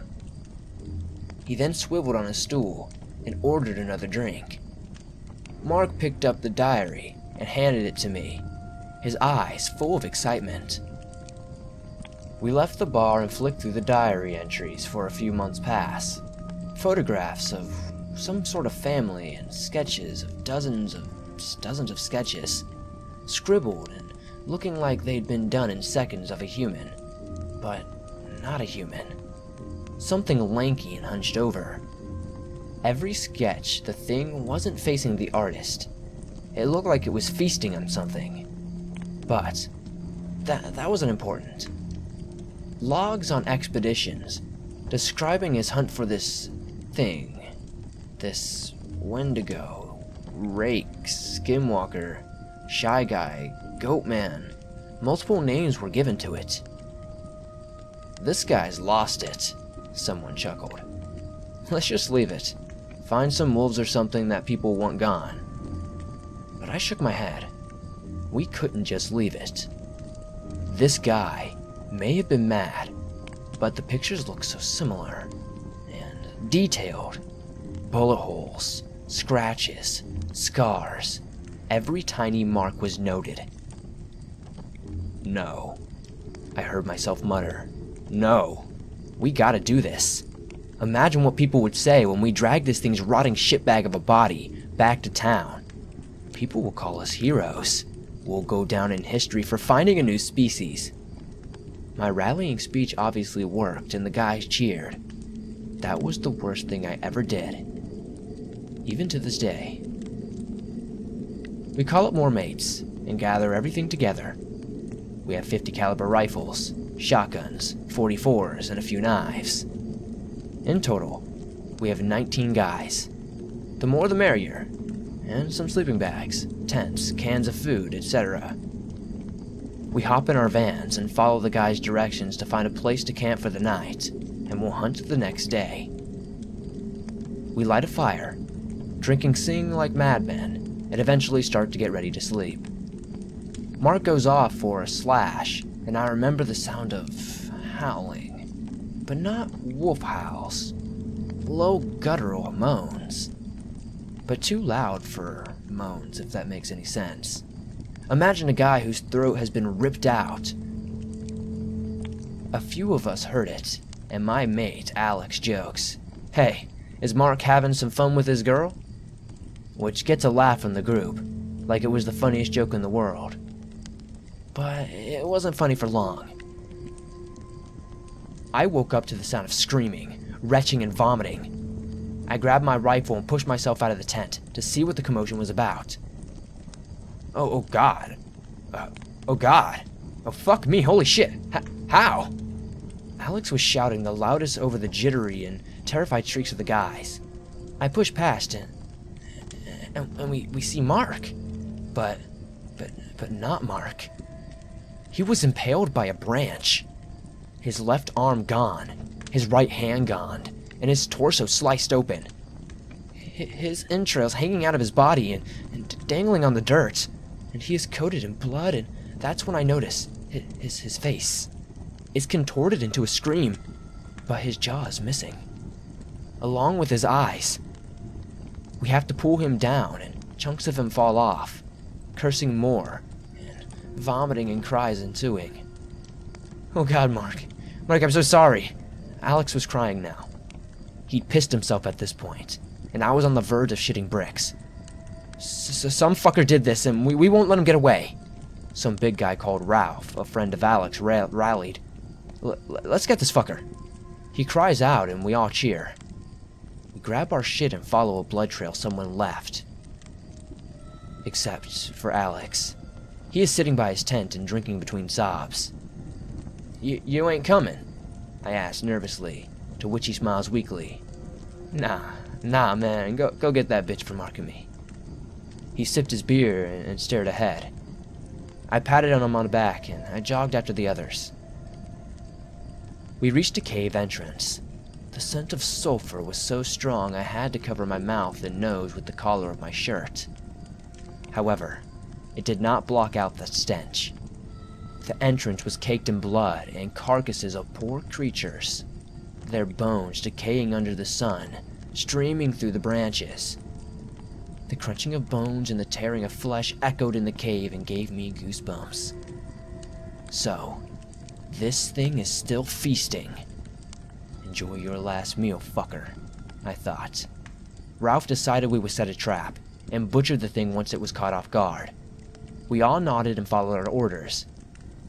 And we caught a deer, slit its throat, and left it to bleed out. I wait and prop my rifle between two branches, and aim it by the deer. Others are hiding in bushes or behind trees with machetes, bowie knives, and other firearms.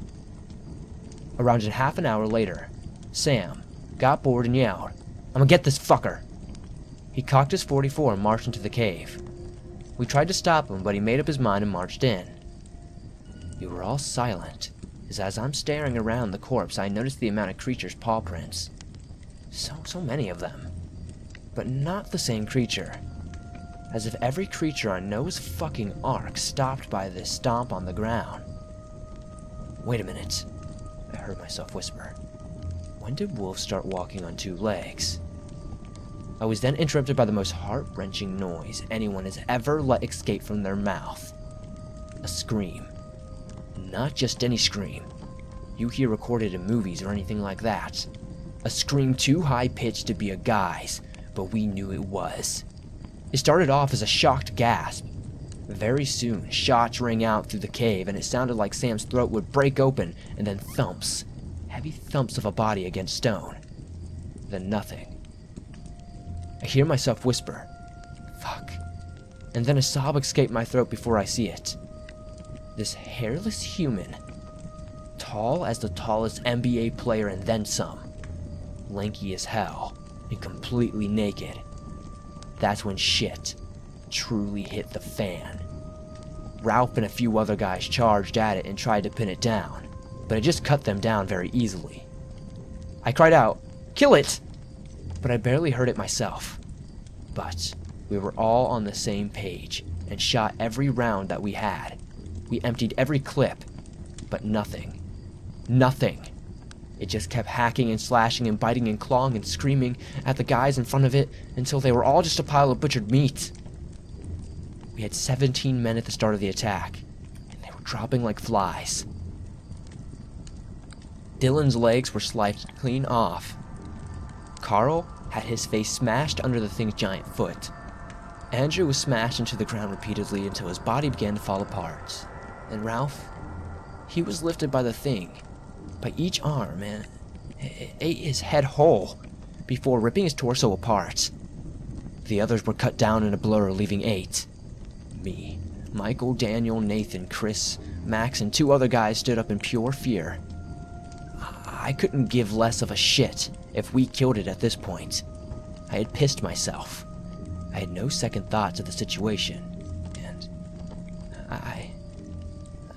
I bolted. I left the guys to die. I looked back to see that Nathan and Michael were behind me, followed by Daniel, Chris, Max, and 2 other guys. I didn't know, and following close behind.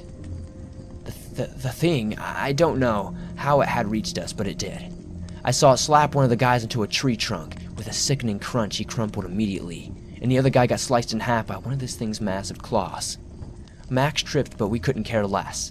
We heard his cries and the crunching of bones as his spine was ripped out of his back and he lay still. We kept on running. I don't know how far we got, but when we got to the camp, Alex was poking the fire with a stick. I remember screaming, "Start the fucking van!" And he looked up, his gaze fixed behind us, and he looked terrified. And then angry, angrier than that fucking twat back at the pub. He picked up a branch and shoved it in the fire. We ran past him, and he tried dragging him with us, but he brushed us off calmly, but scarily. We started up the van and reversed out of there, but not fast enough to see Alex beating the thing with the branch, every strike harder than the last. He seemed to be winning when I stopped the car. Maybe he'd kill it. And then, maybe we found its weakness. Fire. We heard him shouting and screaming in an unknown sort of language, full of anger and rage. But when the branch snapped, he noticed it, and so did it. He turned around to run, but was impaled by the creature's slender arm, and we continued to get the fuck out of Dodge. We made it onto the road and hit the gas. We were going over 80, and I looked in the rearview mirror and looked behind us. This thing, covered in blood and guts and pieces of guys, simply stared, and then ran with incomprehensible speed, and it was gone. We parked outside the bar.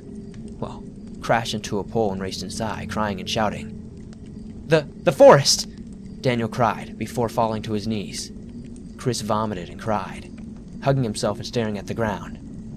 Michael was silent, and Nathan sobbed into his shoulder. That's the last thing I remember before blacking out. I woke up in a hospital. Men in black looking motherfuckers were standing around with some nurses until they noticed I was conscious, and the nurses were ushered out. I was then treated to an interrogation of what some Al-Qaeda member would expect after being caught planning 9/11. They gave me no good cop bad cop shit and gave it to me straight. Who was with us? What did we find? Did anyone else make it out? How did you survive?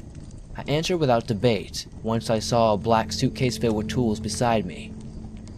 They got me to sign a long piece of paper stating that I would never discuss any of this encounter to any living being. And then they left. And that was that. I was expected to just walk out, pretending everything was fine. I never saw that old guy who got us to enter those woods again, and I hope he's been taken and is being tortured somewhere dark and cold. Maybe Iceland. It's been 7 weeks since the incident. Chris shot himself 5 days ago, and Daniel has been placed into intense mental care and a psych ward. Michael and Nathan are the only ones Michael and Nathan are the only ones I see anymore. We never talk about it, and we live our lives, trying to forget the scarring ordeal. But I don't think we ever will.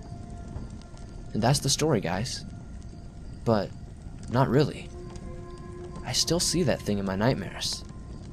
I still hear its screams mixed with the others. And I will never forget Alex's face at the branch broke. So, if there's one thing to learn from this, whatever you hear, no matter how much somebody offers you, stay away from skinwalkers, or be prepared to suffer a worse punishment that any sicko could conjure up. I'm taking my dogs out for a hunt soon, cause some feral ones have been racing around my hut and is pissing me off. I don't know how they began walking on their hind legs though.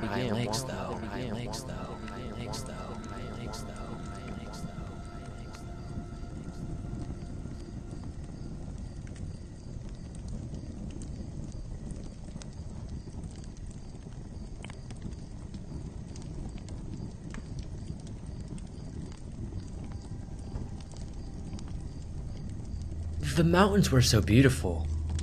I made a stop to an overlook on the Blue Ridge Parkway. According to the old wooden sign, the elevation was 3,584 feet above sea level. The fall colors were so bright and overwhelming. This was the perfect weekend to be on the parkway. It was definitely the prime time for seeing the fall colors in their perfect beauty. In another couple of weeks, the leaves would start falling off. Lots of folks are terrible at timing their trips to be here in the prime time, but I am evidently pretty darn good at it. I just realized how big I was smiling. I was so happy to be off for the weekend and by myself to get a much needed break from my mundane accounting job. That big smile I was wearing just dissolved pretty quickly with my remembrance of my dead-end, unfulfilling job. I took one last look and hopped in my car and checked on my GPS the distance to my cabin rental for the weekend. It was just a few more miles down the road. The road was almost pitch black and it felt like I was driving through a tunnel that was on fire. I was happy that my rental would be at a high elevation. The GPS is showing 1 mile to go, and the car was still climbing upward. From the directions I was given by the cabin owners, the Swansons, I would be looking for a narrow dirt road on my right. The name was simply Victoria Lane. It was a rather distinguished name for such a narrow dirt road at the top of the mountain. I turn in and make my way up the narrow, rocky, and winding road. The tree's branches were hanging down as if they were trying to grab the roof of the car and stop me from going any further. As I looked in the rearview mirror, I saw a dust cloud following me. One thing I did not see were houses, just trees and some rocks. Then the road started to get steep, very steep. It started to freak me out, to be quite honest. I was driving a Mini Cooper, and it took everything the poor little car had to keep going. How in the hell do people get up this road in the rain or snow? Thank God the road was starting to level out a couple of minutes later, and didn't sound like my engine was about to have a heart attack anymore. I drove a couple of minutes more, and I see a 2-story log cabin on the left. This was the Swansons' home, and where I would be getting the keys to the rental. This house was gorgeous. It looked like something that would be on the cover of a mountain scenery calendar. These folks had to be loaded. I pulled into the driveway and got out of the car. The car looked to be relieved that it was finally going to be able to rest. I jokingly pat the little car on the hood. Yep, these people were loaded. There was a newer model Range Rover in the garage and a sleek Tesla parked right alongside it. I was not sure what these folks did for a living, but business was evidently very good. I was met at the front door, before I even knocked, by a middle-aged woman with blonde hair and a very petite figure. She gave a smile. It certainly appeared to be forced, but I didn't really care. I'm not here to make friends, just here to get my cabin key. Mr. Smith, I presume. the woman said solemnly. Yes, you have a beautiful home. Thank you for renting out your cabin to me, I said. The house is too large and is more trouble than it's worth, she said in a very sorrowful voice. I thought it was a rather weird statement, but I shrugged it off. Well, I am certainly impressed with it, I said quickly. Here are your keys. The cabin is up the road. Enjoy your stay, she said and shut the door quickly. I turned around and mumbled, good talk. As I got back in my car, I drove down the cement driveway back to Victoria Lane. The road curved around the back of the house, which was just as immaculate as the front. There was a very impressive pool and pool house out back. The pool house would put a lot of people's real houses to shame. The road started to get steep again. I shifted the car into low and the Mini huffed and puffed for a little while longer. Then I came upon a clearing and saw the cabin up on the left. This cabin was even more beautiful than the pictures online. It was basically a smaller version of the owner's home. I saw a man in the yard trimming the hedges. He looked to be middle-aged as well, so I was assuming he was Mr. Swanson. He didn't seem to notice me driving up, or either he just didn't give a damn. Hey there, one hell of a place you have out here. Gorgeous, I said to the man with his back turned. He didn't respond at all. I got my suitcase and walked up the wood steps to the porch. I unlocked the door and placed my suitcase inside. I turned around to offer a second attempt at conversation with the man. I heard a motor starting, and he was driving off on one of those John Deere Gators, without even looking my way whatsoever. Jeez, whatever happened to good old Southern hospitality? I shrugged and went into the house and looked around. It was spotless and looked like a Pottery Barn catalog. They definitely spared no expense on the furniture and decorations. The cabin had a very pleasant woody aroma and a nice potpourri smell, but not too strong, just right. I went into the bedroom and just fell face first onto the incredibly comfortable king-size bed. I was worn out from the long ride, and I decided to take a short nap. I had almost drifted off to sleep when I heard a knock on the door. I was certainly startled, as I was almost asleep, and the fact that I shouldn't be having visitors. I didn't think the very sociable owners would have dropped by for tea. I got up and slowly went to the front door. There was no one there. Maybe I was in a dream state and just thought I heard a knock. I then heard a squeaking sound to my left. I went outside the front door, onto the rustic wraparound porch and began to walk left. The wood made creaking noises as I slowly walked down the porch. As I rounded the corner of the house, I saw a little girl in a tire swing attached to an enormous oak tree that had to have been a couple of 100 years old. She had long brown hair, and she was also wearing a yellow dress. She was staring at me and giving me a big smile like she knew me well. "Hello?" I said in a perplexed tone. "Hi there. My mommy and daddy own the cabin, and we live just down the way," she said. "Okay, great. This cabin is terrific. What's your name?" I asked. "Victoria," she replied. "Oh, cool, so your parents named the road after you." "Can't say I have my own road," I said with a grin. "Yeah, it's pretty great. I never forget my address," she said with a giggle. The little girl appeared to be 8 or 9 years old. I didn't ask because I thought it might sound a little too creepy. "Do your mom and dad know you're up here?" I asked. "Yeah, I spend a lot of time outside and I love the swing. There's a path right there that goes directly to my house. You should check it out sometime. My dad even built me a treehouse down that way." I squinted and strained to see since the sun was shining. "Yep, I think I see the path over there. Sure, I'll check it out before I leave. I always wanted a treehouse when I was little. I never got one though. Definitely one of the drawbacks of growing up in the city," I said. "It was nice to meet you, Victoria. I'm going to head in for a nap. I'm rather pooped from the long drive here," I said.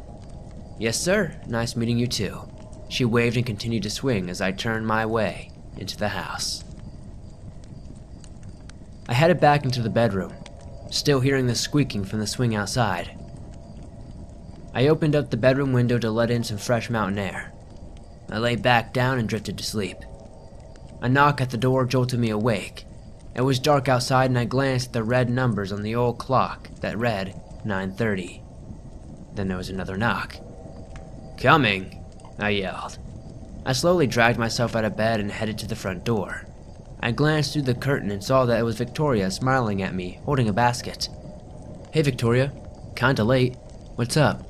Do your mom and dad know you're up here?" I thought it was rather odd for her not to be in bed at this time of night. "Yes sir, they know. They sent me up here to give you this," she said excitedly. She handed me a wooden basket that contained a linen cloth wrapped around something. The cloth was warm and had a nice aroma coming from whatever it was wrapped around. I slowly unwrapped the mystery object. It was chocolate chip cookies. "Wow, cookies. Hot too," I said. "Yep, I helped Mommy bake them myself. We always bake a batch for new guests. I'm sorry we didn't get it up here sooner. Well, good night. It is my bedtime and Mommy told me to hurry back." She smiled and took off rather quickly. "Thank you, and please tell your mom thank you for me," I yelled as she ran into the darkness. I went back into the cabin with my cookies and plopped down on the sofa. I flipped on the TV and started shoving cookies in my mouth. "Damn, these are good cookies," I mumbled to myself as I ravenously devoured it. Before I knew it, I had eaten all of them in the basket. I saw that the TV had Netflix on it, so I loaded up the app and found Doctor Who, and watched for a couple of hours before I dozed off again. I woke up at about 6 a.m. the next morning and decided to get an early start. I planned to head to Grandfather Mountain and do a little hiking. I got dressed and headed out the door to my car. I sped off down the gravel road. I had to ride the brakes due to the steep grade. I glanced over at the owner's home, and there didn't seem to be any activity. It made sense, it was an early Saturday morning. As I rounded the last turn before getting to the highway, I slammed on the brakes. There was a little girl laying on the ground beside a bicycle. It was Victoria. I jumped out of the car and sprinted to the little girl. She was crying and her jeans were ripped at the knee and she was bleeding. "Victoria, are you okay?" I exclaimed. "Yeah, I think so. I just cut my knee. It's bleeding pretty bad," she said amid her painful sobs. She had quite a gash. Blood was flowing down her leg like lava out of a volcano. "We need to put some pressure on it. Let me get something out of my car to put on it," I said.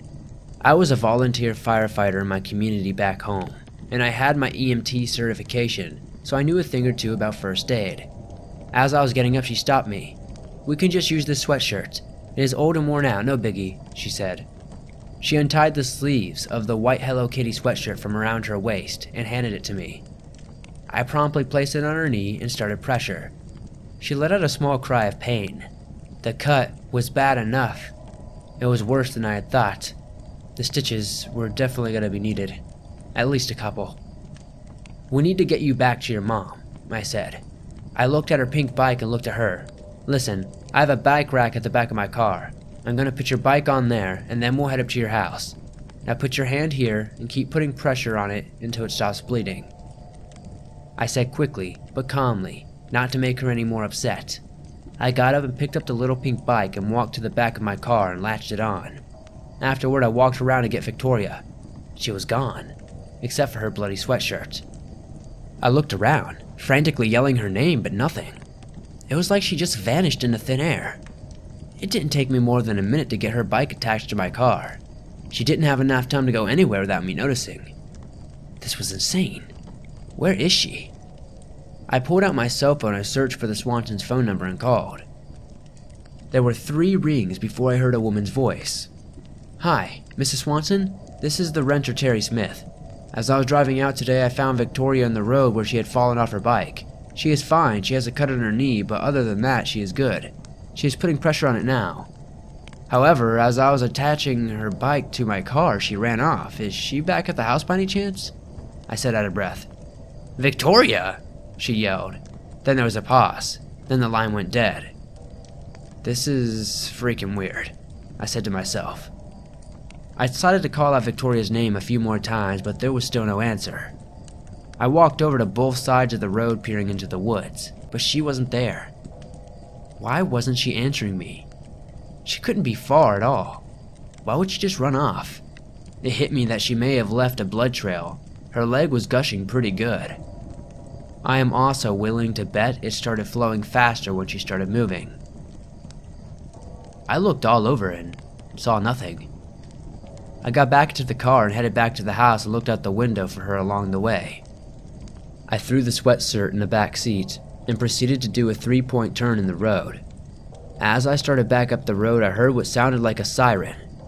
I stayed put for a moment and looked in my rear-view mirror and saw a sheriff's deputy pull into the road behind me.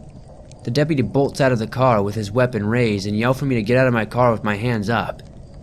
He is a very large, muscular guy with sunglasses. However, all I was paying attention to was the handgun pointed straight at me. I was in complete shock. I didn't know what the heck was going on. As I was getting out, the Swanson's Range Rover was speeding towards me from the other direction. "What the heck is going on? Why are you pointing a gun at me?" I yelled. "Shut the F up and get on your knees and put your hands behind your head," the officer yelled. I heard the Range Rover slam on the brakes and slide into the gravel towards me. Then both doors swung open like horses' gates at a Kentucky Derby. The owners jumped out of the car like it was on fire. "Where's my daughter? Where is she?" the woman screamed. Her husband said nothing. He appeared to be too shocked to say anything. He just ran behind his wife. "Jesus, she was just here and then she was gone," I said. "Where's the girl?" said the deputy. "I don't know. She fell off her bike and she was here." I pointed at the bike in my car to show I wasn't completely crazy about what I was saying. "Bill, oh my God, look." She started sobbing uncontrollably when she looked at the bike. Is that Victoria's bike, ma'am?" the deputy said. "Yes, that's hers. This monster has her," she cried. "Have her? What the heck are you talking about? I don't have her. I stopped to help her, that is all. She can't be far," I said. The deputy went to my car and looked all around. He opened the back door and then he began to talk on his radio. "I need backup now," he said quickly. "Ma'am, is this your daughter's sweatshirt?" he said to the frantic mother as she picked up the Hello Kitty sweatshirt covered in blood from Victoria's lacerated knee. Her eyes were wide. She turned completely pale and fell to her knees. Yes, that was what she was wearing when she went missing. "Oh my God, is that blood on it?" She screamed as she turned towards me. She charged at me screaming, "What have you done to my little girl? What have you done?" The deputy pulled her off me, and she just fell to the ground sobbing. The husband fell down beside her. They were distraught, and I couldn't blame them, but I had no idea what was happening. The husband looked like he had just seen a ghost for some reason. "I didn't do anything to Victoria. This is ridiculous." I was sweating profusely and shaking in disbelief. I was on the verge of hyperventilating. The deputy violently handcuffed me and threw me into the back of the police car. My head slammed against the roof of the car.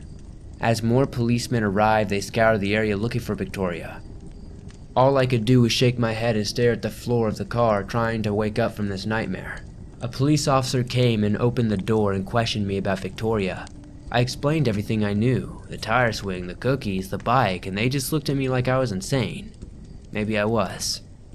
I just kept telling them over and over I had not done anything with Victoria other than try to help her. She was somewhere in the woods and they could just, ask her when she was found. The officer made a statement that was burned into my brain, that will never leave me. "Sir, Victoria has been missing for 6 months, said the officer. "That's impossible. She was here. I saw her yesterday, last night, and this morning. I'm not crazy," I said while holding back tears and vomit. "Be that as it may, sir, you are under arrest for kidnapping a Victoria Swampin, and God only knows whatever else you do once you tell us where she is. And you will tell us," said the deputy. He slammed the door and got into the driver's seat. We pulled out onto the highway headed toward where I assumed police station was. I looked back to see a frantic speckle as the officers searched for Victoria. The parents were still on the ground sobbing in each other's arms. We hadn't been 100 yards down the highway when my blood ran ice cold and my heart sunk all the way to my stomach. I saw a small figure standing in the woods between 2 pine trees as we rode away. It was her. It was Victoria, with a face of stone, showing no emotion.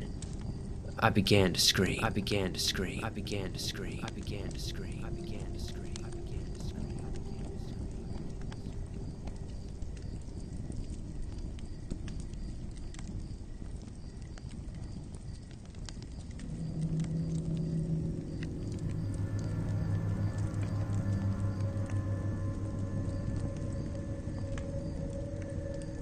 I'm awoken in the middle of the night to the sound of thumping and my dog Benjamin barking up a storm.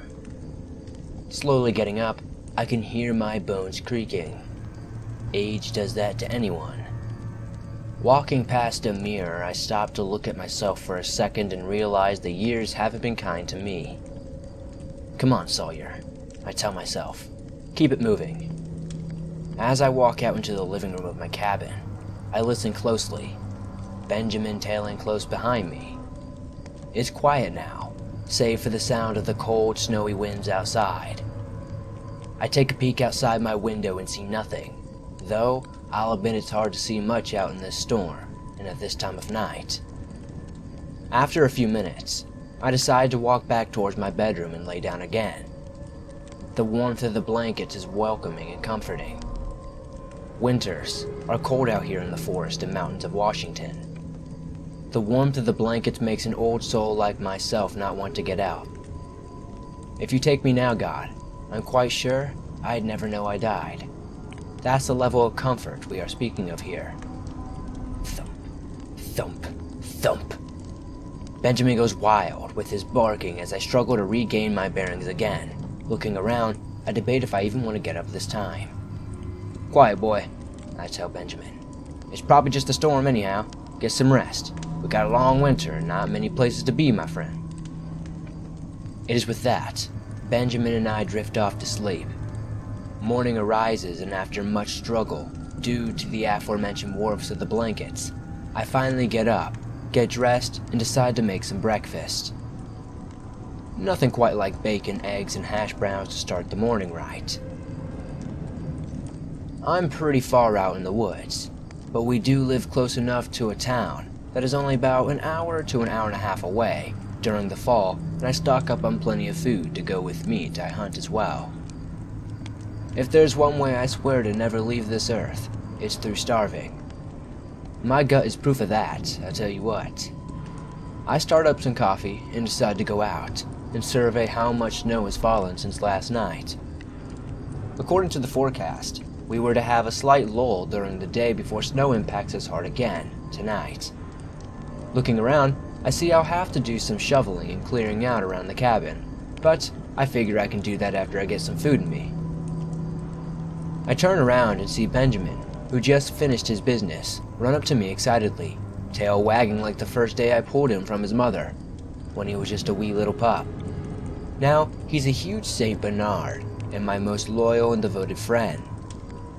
His mother passed a few years back, sadly, and the dog that impregnated her never really stuck around. I pet Benjamin, and as I do, I look over at the cabin. That's when I notice something odd. There appears to be some damage to my door. Walking over to examine the door more closely, it seems there are some broken and chipped pieces of wood, and a bit of indentation. That's strange. Could the storm have done this? I think on it for a moment, but decide ultimately I'll add reinforcing and repairing to my door to my to-do list, and for the day, move back inside with Benjamin to check on breakfast and the coffee that goes with it. Shutting the door behind us, I finish making my coffee a bit longer. Nothing quite like hot coffee on a cold winter morning. I drink it straight. It reminds me of living in a way. It can be bitter, but it's beautiful ultimately. Once I finish my coffee, I take the time to clean everything up, do my dishes, and then spend much of the rest of my day shoveling snow and repairing and reinforcing my door. I take breaks for the bathroom and to make and eat lunch, but by the time I'm through with it all, the sun is beginning to set. So I move inside, lock and bar the door behind me, and start up dinner. I'm cooking up some deer sausage from a kill I made a bit back. I figure deer sausage with some rice and beans isn't that bad. By the time I'm through, I can barely move from all the food I've eaten. Looking over at Benjamin, I see he seems quite content as well. I take him outside to go to the bathroom before locking up for the night. Turning off all the lights, I then head back to where it takes no time at all for the world to disappear around me. Thump, thump, thump, thump, thump, thump. What the hell is that? Slowly, I force myself up before turning on some lights and heading for the noise. To my shock, The barricade on the door is cracked. The barricade is only made of wood, but it's a large piece of lumber. I make a point to add getting a metal bar for the barricade on my to-do list for tomorrow. There isn't any thumping at this point, but it's clear someone or something is trying to get inside my home. I grab my rifle, just in case, and peek through the windows. There doesn't appear to be anything. Granted, my windows aren't large enough for anyone to fit through. They're so small, I'm not so worried about any real sort of threat getting inside that way. The best way is through the front door, and something seems like it wants in. The rest of the night I sit in my chair, covered up, my rifle next to me, and pass out as best as I can. When I awake, it's morning. I'm guessing there was no more thumping, or maybe I was too tired to notice. I prep breakfast before taking the large piece of wood I slid in its slot as the barricade off and opened the door. I can't explain what I saw. My door is somewhat broken, and I decide I'll head to town today and get a proper barricade. Maybe even a steel door of some kind after I take care of the snow. It isn't supposed to snow again until tomorrow, so I do just that. Most of my day is spent getting much of the heavier door and replacing the frame and barricade. The door I have is steel, but it is painted in such a way to match the look of the cabin. It isn't perfect, but it'll do and be far more secure. By the time I get home, I have just enough time to fix the door, replace the frame, and set it all up with my new barricade before making dinner and taking Benjamin out for his nightly business. As soon as that's over, I head straight to bed, barricading my door before I do. We'll get some sleep tonight, Benjamin. One way or another. We'll get some damn sleep because nothing is getting through that door. It is with that I pass out, blissfully unaware of the world around me.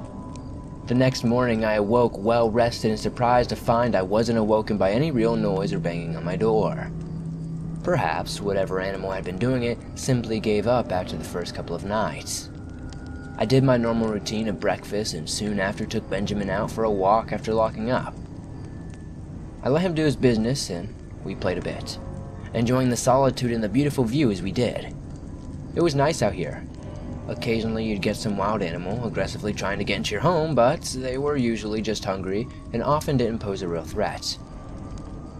Sure, you get stories of people who come from their homes or wherever and there's like a boar or a bear or something that broke in and raided their fridge, but more often than not those people survive and don't experience such a thing again. At worst, they fix their doors, maybe get a weapon for it, and usually that is that. They live the rest of their lives in peace.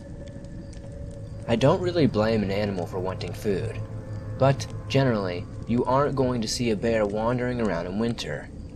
So I'm a bit perplexed in some manner as to what was big enough to mess up my previous door.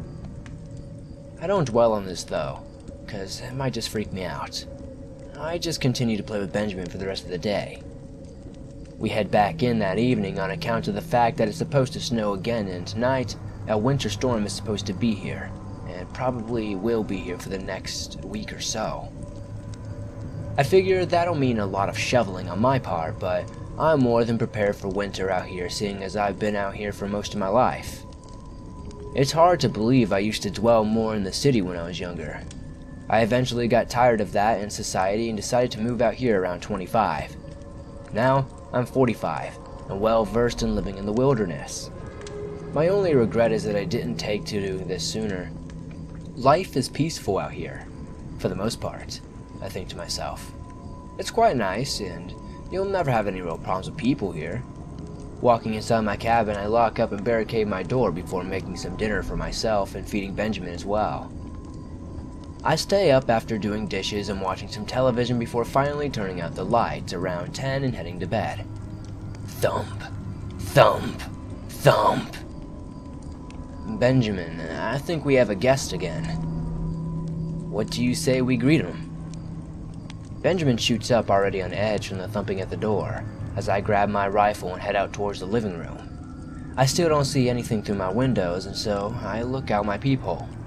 It's dark and there doesn't appear to be anything there. As soon as I said that, I saw a large eye that took me by surprise.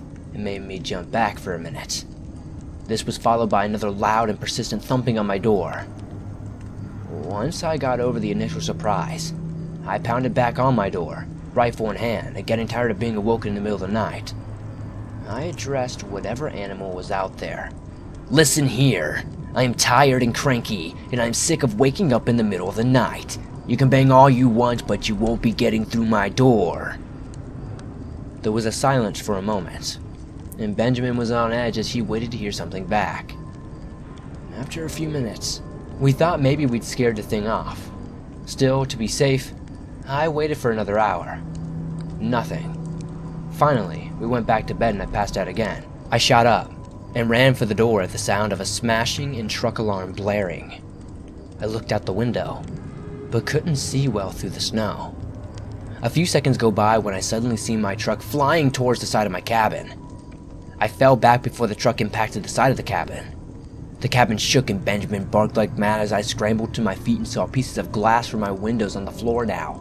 Holding up my rifle, I looked through the scope but saw nothing. I wanted to go out, but decided it was for the best not to. Whatever had destroyed my truck threw it with enough force that it hit the side of my cabin. I'd never encountered any sort of animal that could do such a thing. Based on the eye that I saw, I'd say whatever was out there couldn't be human at all. I quickly pulled out my phone and began dialing the cops. I was on the line when I heard a loud howling of some kind. The dispatch asked where I lived and what was happening, and all I could muster up was the courage to say to get over here, giving them my address along with that message, before hanging up. It took a few hours, but soon the sheriff arrived and knocked on my door. He asked what in the hell had happened, and I explained to him everything from the past few nights leading up to this moment. Perplexed, he had looked around and told me to stay put. I waited, rifle in hand, for his return. After a half hour or so, he returned and informed me that he wasn't sure what the hell was going on, but he'd take a report and come back in the morning when he could see better to check things out. He informed me that I should lock and barricade my door, and if I hear anything else out of the ordinary to call him. He then handed me a card with his number on it, and soon after left. I didn't sleep the remainder of the night, but I also never heard anything else outside either.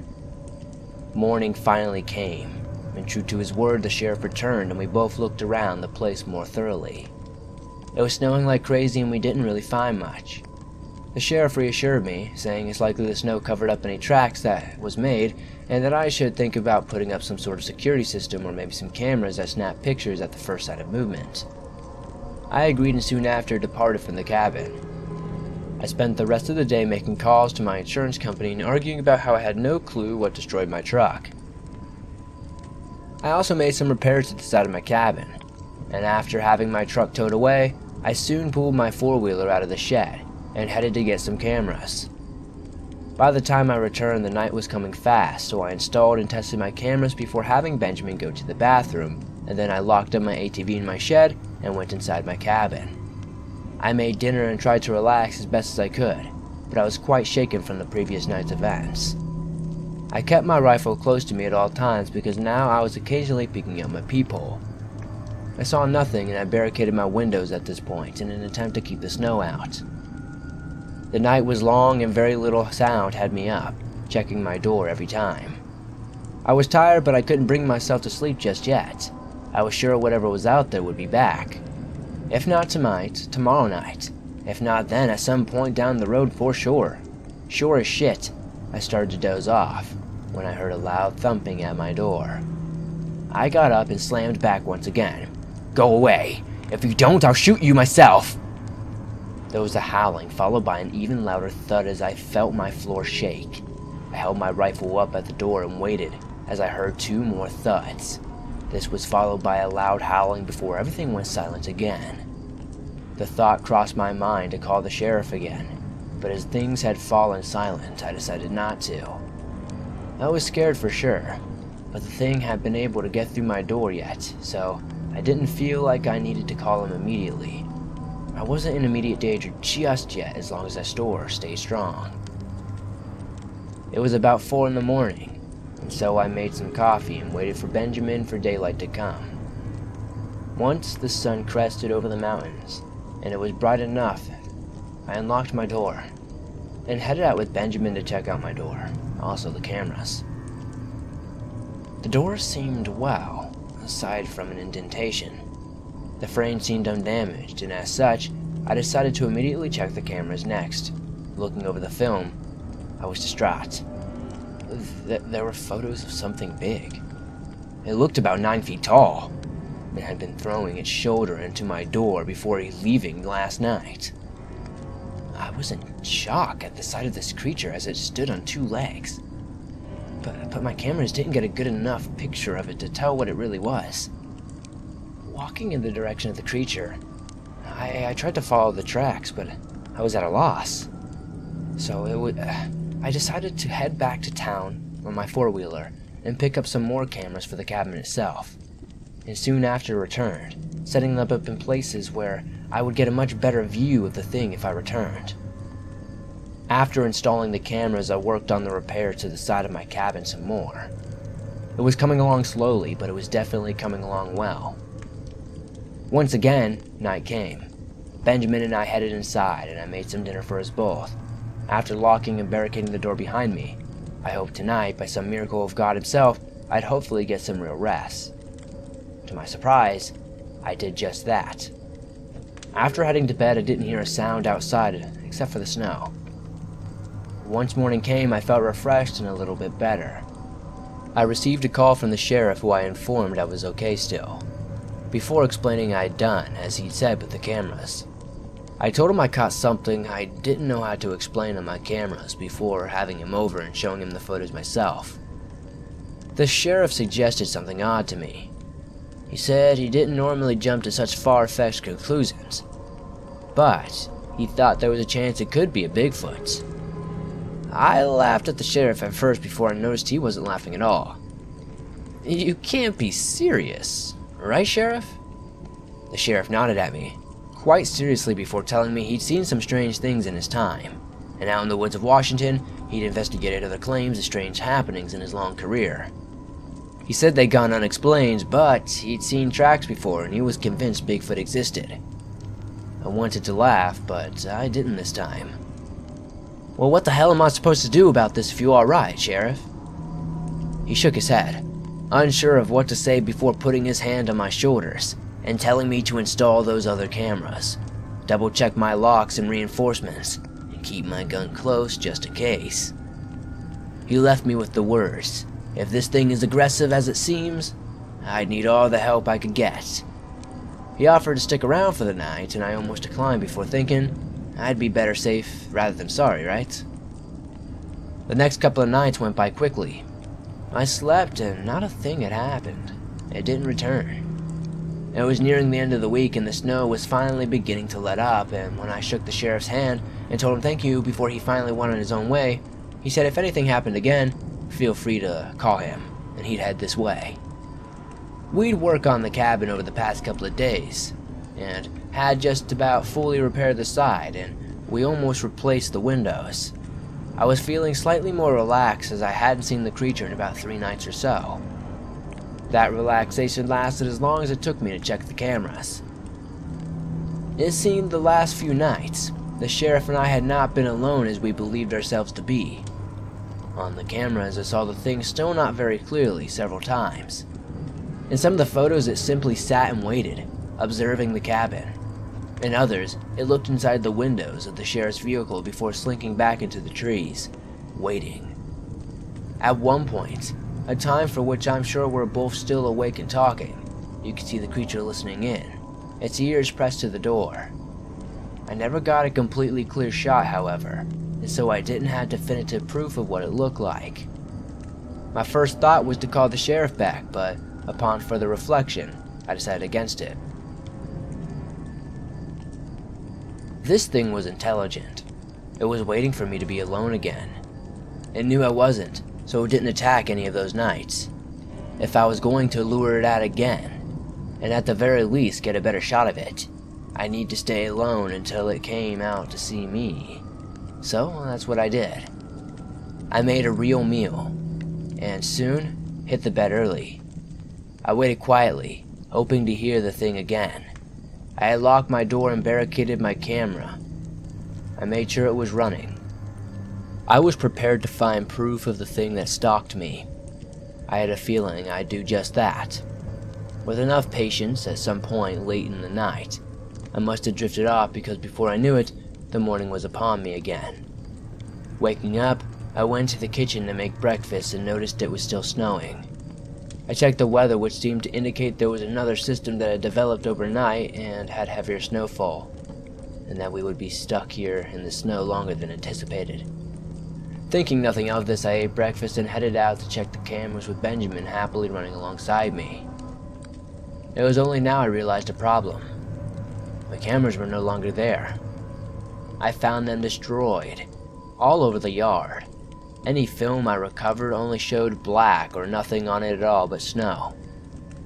It was almost as if this thing had spotted the cameras, avoided them, and soon after destroyed them one by one, leaving the husk of the cameras behind as a message.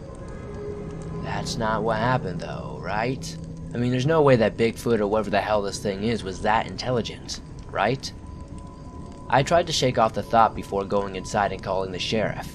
It didn't take long for him to arrive and we discussed what had happened. I'm at a loss, Sheriff. I'm not sure what to do now. If I get more cameras, this thing might just destroy them again. I mean, I don't know if it can climb, or what it can do, or what it's capable of, or what it's not incapable of. If I have you or anyone stay nearby, it likely won't show up again. You can't stick around forever though. What do you think? The sheriff seemed every bit amiss at a loss as I was. He was confused and unsure of what to try next, but he agreed. Getting another camera would likely be a waste of money. Perplexed by the intelligence of this thing, the sheriff said to call him if I noticed anything else odd or if the thing attacked again. Soon after he drove away, looking every bit as confused as I felt. What was I going to do? There was no way I could simply ignore this thing. There was no way I could do anything to catch it in the act. I had never felt so hopeless in my entire life as I did at this point in time. Deciding not to get too down on myself, as it wouldn't help my situation anyways, I went about my day shoveling snow and chopping some firewood before ending the day playing with Benjamin and trying to stay relaxed. I knew panicking wasn't going to help me or anything, and at this point, I need all my wits about me every night until this was over. Locking things up, I ate some dinner and spent the rest of the night watching some movies and trying to relax as much as possible. To my surprise, I awoke to find it was 9 in the morning. I'd woken much later than usual and found Benjamin licking me and trying to get me outside probably so he could go to the bathroom. I got up and let Benjamin do his business before looking around the property. Nothing seemed out of the ordinary until I checked my shed. The lock had been broken off and my four-wheeler was missing. Shit, I thought to myself. This thing wanted me stranded completely. I wasn't too worried. I had plenty of food to make it through the winter, but the thought that I was stranded did leave me with some sense of unease. I searched for my vehicle for quite some time before finally finding it an hour away, wrapped around a tree, down a steep drop-off. Heading back home, I called the sheriff and explained to him what had happened. I insisted he didn't stick around, however, as the only way this Bigfoot was going to show itself, if that even what it was if I was alone. With no more than my dog. He said he wouldn't stay, but I need to show him where my four-wheeler was found. So I did, and the remainder of my day was spent with him examining the damage and making a report before leaving.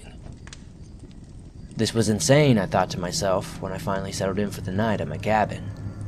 I had an uneasy feeling as I went to bed. Something didn't feel right about tonight. It wasn't just that this thing was slowly making moves to isolate me. It was also that it seemed to know I had nowhere else to go.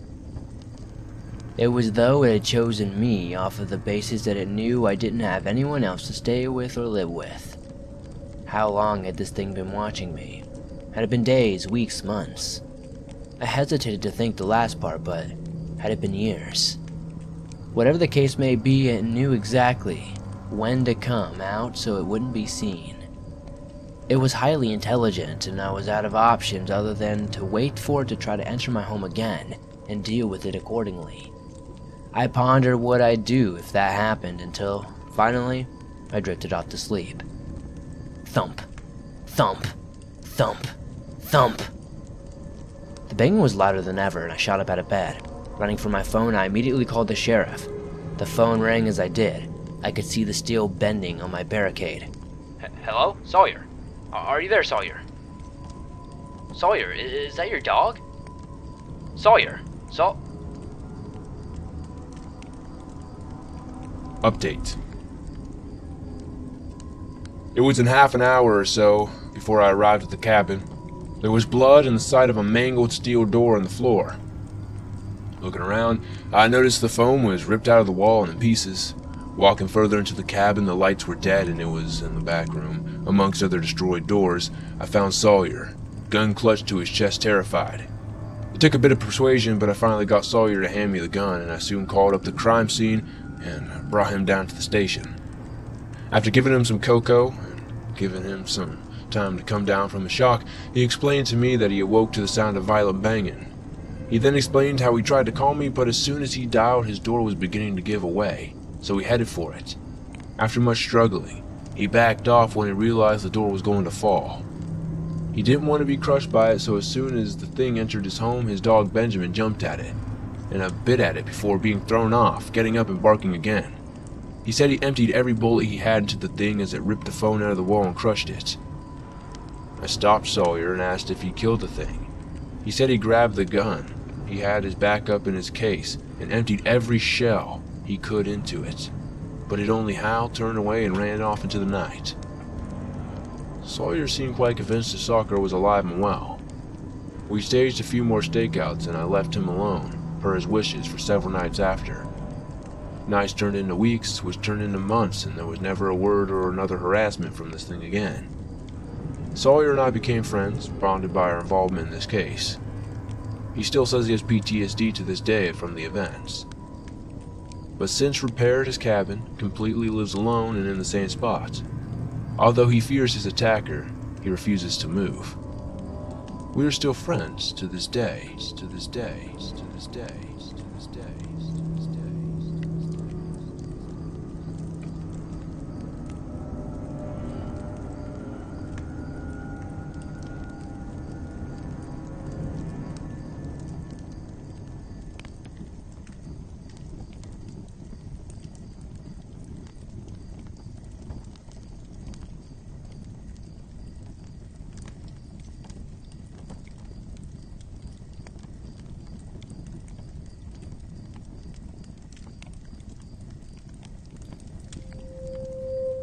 The night is late, and I'm growing weary. The past few weeks I've heard howling in the late night hours. I've watched as livestock goes missing or is found torn open. There are rumors spreading and fear that is growing among townsfolk. So I walk now, hunting, searching for whatever is doing the killing. Now, however, the matter is of more important sort. You see, last night we found little Beth Sanders with her face eaten off, her body torn open and in the middle of a street. The poor girl was just taking out the trash when she was attacked. The parents came running naturally, but they said in the few seconds it took to hear her screams and the howling, they'd open the front door in time to see their little girl screaming and being dragged into the darkness. She was only 11 years old, and the fear in the eye she had left said it all. My name is Job Anderson. I'm a local hunter here in Michigan. I volunteered to hunt this monster that killed Beth and many of the livestock around these parts. In my search for this thing, I found evidence that suggests that it lives in the woods. I imagine Beth was only partially devoured because of all the ruckus from the town when she went screaming into the darkness. This is all speculation, but since this thing started harassing the town, our livestock numbers have drastically dwindled. I don't know if it attacked Beth because she happened to be there, or it did so out of necessity for food, but it was vicious. Local authorities are keeping an eye out on things tonight as well, but none of them have come out to join my hunt, just yet. Walking the path where Beth was dragged and ultimately found, I could still see bits of blood in the street that eventually lead off towards the woods.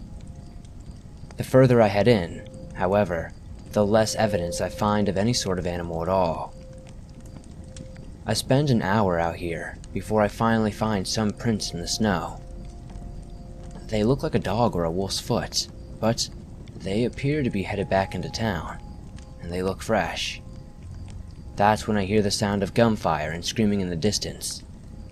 Quickly, I turn around and head back to town. By the time I reach the town, however, there's blood all over the street and sheriff's vehicles abandoned in the roadways. Quickly, I follow the trail of blood into the darkened alleys of a small town. It isn't long before I came upon the body of an already dead sheriff, their insides ripped open and torn through. It was Sheriff Williams, a man who'd been with the sheriff's office for 22 years. His body was ripped in half, a look of horror on his dead face. Jesus, I thought to myself, what the heck could have done this?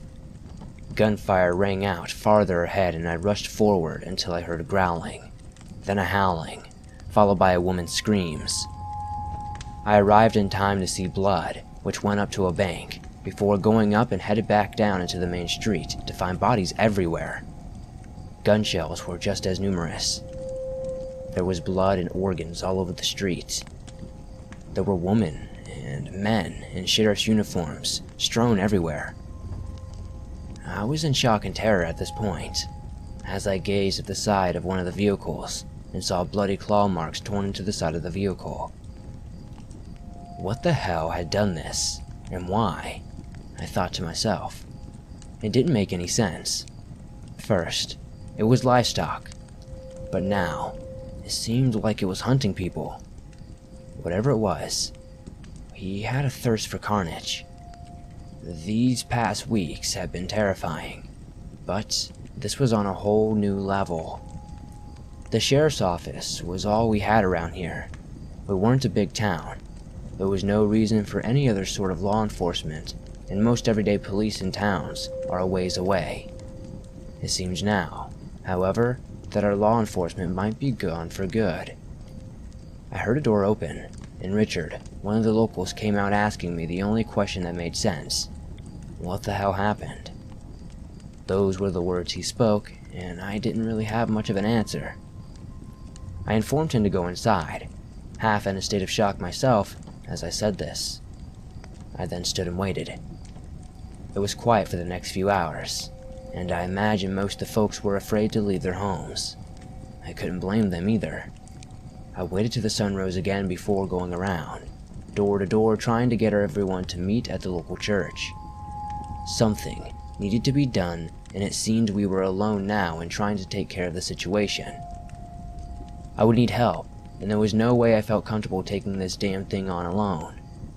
Once we had the locals in the church, I had Jimmy lock and bar all the doors. This was unsettling to the townfolk, but I needed their attention, and I didn't want to chance that thing trying to come for us. I motioned for everyone to quiet down, then I addressed them all as best as I could. Listen up, folks.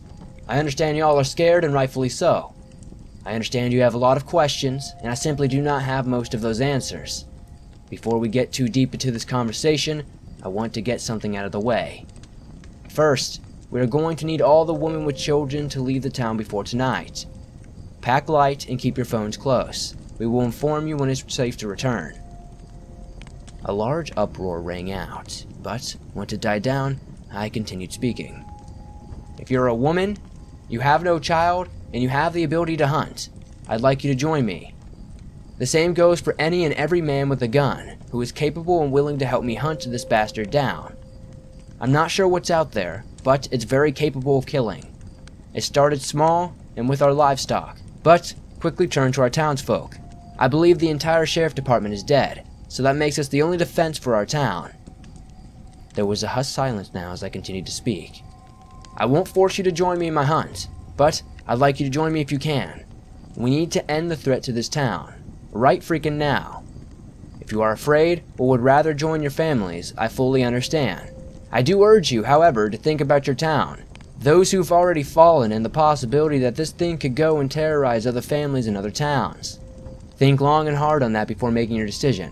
But those willing to stay and hunt with me, please remain here in the church. The rest of you, I wish you safe travels, and I pray that you can have a safe return soon. There was more silence as we unlocked and unbarred the doors. A few minutes went by before most of the women and children went home, loaded up their stuff, and began leaving the town.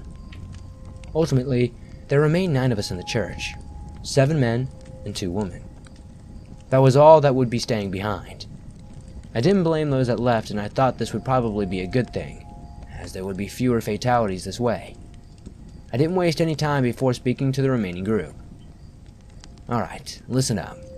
First, I'd like to say thank you to all of you. I know a lot is happening fast, but we need to keep our focus. We have to kill whatever the hell is out there murdering us. I'm thinking we stock up on ammunition and weapons from a local gun shop and the sheriff's office, to bolster what we already have between us. Next, we need to take what's left of our livestock and use it as bait. I'd like to strategically place it, so the thing has to move in a specific direction, leading it to the old bank. We can split up into 2 teams of 4 at that point and wait for the thing. The moment you see it coming for the livestock, you have a shot, fire on it. I'm hoping we can kill it in an ambush, but be wary. This thing killed our entire sheriff's department. They had plenty of ammunition. If this thing somehow makes it to the bank, I'll have something rigged to hopefully end the thing once and for all. We'll communicate via walkie-talkie, 1 for each of us. Stay safe out there, my friends, and we'll begin dividing teams now.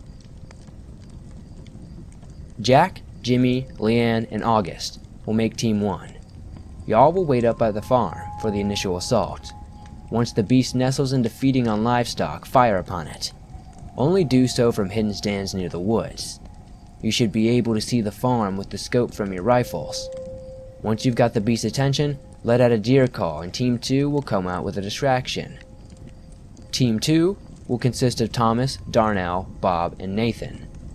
As soon as you hear the signal, I want y'all to turn on the sirens in a couple of the sheriff trucks you'll be waiting in, halfway between the farm and the post office. I'll make sure to keep a good distance from the thing once it gives us a chase. I want you to lead the beast into town and near the bank where I'll have the trap waiting. As soon as you hit the street, just past the bank, I want you to shut off your sirens and lights and veer off into the opposite directions down the street. You're to circle back up and pick up Team 1 and regroup at the church till further notice. Everyone seemed to understand the instruction given, but there were a few questions about what I was planning to do once the creature reached the bank. I informed them I'd have a few barrels of flammable and explosive material waiting in the center of the street, outside the bank. Once the creature got close by chasing Team 2, I'd fire around into the barrels and hopefully light the monster up like Christmas. After explaining all of this, everyone spent the rest of the day prepping to take this thing down. I wasn't sure if this would work, but it was the best plan I had at the moment. In truth, I was hoping Phase 1 of the plan would be enough to take the beast down, but only time would tell. It did take long for night to fall upon us again. I was exhausted and weary from not sleeping the night prior. I waited on the top floor of the bank, reflecting on what had happened the night before. I pondered what I would do if this plan failed, what I would do if anyone died as a result of it. I planned on killing this thing one way or the other, so I suppose if the plan falls through, I probably would be alive to worry about the end result. It was about 10 when I heard the sound of gunfire in the distance. Team 1 had made contact, and after a minute or so, we heard the deer call over the radio. Sirens rang out as I heard Team 2's police SUVs heading in my direction. I checked in with Team 1, who said they were waiting for Team 2 to circle around when I heard a loud screaming over the radio. There was gunfire, and this was soon followed by the sight of the sheriff's SUV running straight into the barrels I laid out. There was a loud explosion and fire roared as I heard another SUV crash. There's no way, I thought. I quickly fired around to distract the beast while I rushed downstairs and tried to get into the street. To my horror, I saw a creature with eyes that looked red in the darkness. It was quite tall and stood on 2 legs. It was quite muscular, but still slim, and had a dog's head. It couldn't be, I thought to myself. In the creature's teeth was Bob. He looked mortified as the thing's teeth sank into his stomach and ripped him in half. There was blood, and there was screams as the thing devoured most of Bob in seconds. Thomas kicked out the door of his SUV screaming and on fire from the explosive barrels. He was panicking and talking about how Darnell was dead before falling over and continuing to burn. I moved to help him, but it was clear it was already too late. I fired a few shots from my rifle off into the beast, but it only seemed to piss the thing off. I quickly ran into and locked the bank down. I soon barricaded myself as I heard a loud growling and felt the beast trying to break inside. Then I heard the sound of more gunfire. That could only be Nathan, I thought to myself. I quickly jumped onto the radio and told Nathan to get the hell out of there, get back to the church. I'd handle this thing on my own, or I'd die trying. I didn't want any more blood on my hands. I'm not sure what went wrong, but I'm guessing this thing caught up to the SUV at some point. I quickly ran upstairs and looked at all I had. I then heard a loud howl, followed by the sound of screaming. Looking out the window, I saw Nathan crawling across the road, missing a leg. This beast quickly finished him by burying its teeth into its spine and ripping it from his body in one quick bite. I was in shock and horrified at how quickly everything went wrong. I fired a few more shots at the beast while leaning out the window. There was a growling and a loud howl before I saw it run off. Silence fell over the town for a moment until finally my walkie-talkie crackled to life. Jack was on the other line. "This is on you," is all he said before going silent. I didn't argue. I couldn't possibly argue. He was right. It was completely on me. An hour went by in silence before I decided it might be safe to go back to the church. Once I arrived, with the guns and ammunition I had left on hand, I shut the place down and barricaded it. Sullenly, I walked towards Jack, Jimmy, Leanne, and August, and apologized to them before heading into the pastor's office and getting some sleep. No one confronted me about it after that. I awoke the next morning to find Jack gone. Jimmy informed me Jack decided to leave town. I couldn't blame him. After hearing what he heard, that being said, I'd seen it, and there was no way I could let something like that live. I looked around at Jimmy, Leanne, and August. The mood was heavy in the room, but I informed them if they felt like going, they could as well. Jimmy put a hand on my shoulder and laughed. He spoke about how he'd lived here his whole life. He was raised here, and he wasn't going to give up his home so easily. Leanne and August seemed pretty set on sticking around as well. It was nice to have the support, but after last night, I had no plan. I wasn't sure how I was going to kill this thing or have a chance at all against it. What could we possibly do against a predator like that? I'd never seen anything so vicious or so terrifying in all of my life. Leanne could see I was in a complete haze when she suggested complete suicide. She said we should hunt the thing down in the woods, take the fight to its home. I laughed at this. I was probably losing it to some degree, but I wasn't that crazy just yet. You got a plan to go with that suggestion? Leanne shot me a look that pretty much said I was being an asshole. She wasn't wrong either. I didn't want any more blood on my hands. I tried a plan. I thought it was a good plan, and was well executed, except it wasn't, and it failed. We lost 4 people to my foolish underestimation of this creature. I'm sorry for being a dick, Leanne. Here's the thing though. You didn't watch Bob's horrified expression as he was ripped in two and devoured in seconds. Jack was right. That's on me. You didn't see Nathan crawling for dear life across the street before having his spine ripped up from his body. It's all on me. I underestimated this thing and failed us. I felt Jimmy's hand on my shoulder again. He told me it was okay. He said at least I had a plan at the time. He reminded me how everyone who stayed behind had volunteered of their own volition, and for the love they had for their hometown. I couldn't believe it. In some ways, I almost swore Jimmy was naive or insane to want to stay here and fight the thing. Then again, some part of his faith and confidence helped me recollect myself. I let out a huge sigh and began thinking. Well, if we're going to do this, we'll need all the guns we can carry. I shot that thing and I'm sure I hit it more than once, and it only seemed to piss it off. We also need food and supplies in case we're out there for a while. Let's eat, we'll load up, and head out as soon as possible. I don't know if this thing comes out during the day, but I'd like to get a head start before it's dark out. It was with that we ate, packed all the guns and ammunition we could stand to carry, along with some supplies, and we headed for the woods themselves. I was pretty sure this was suicide. I thought it was likely that we'd never be heard from again, and whatever happened at the town would be a mystery to the world. Maybe it would end like that. Regardless, I felt we had no choice but to push forward, even if it meant we died. Hopefully, we'd kill the hellish beast in the process. We set off, and much of the day was spent looking for any sign of the beast. It was cold out and the woods were quiet. Some part of me wished we never found the beast, and it simply never returned to town again.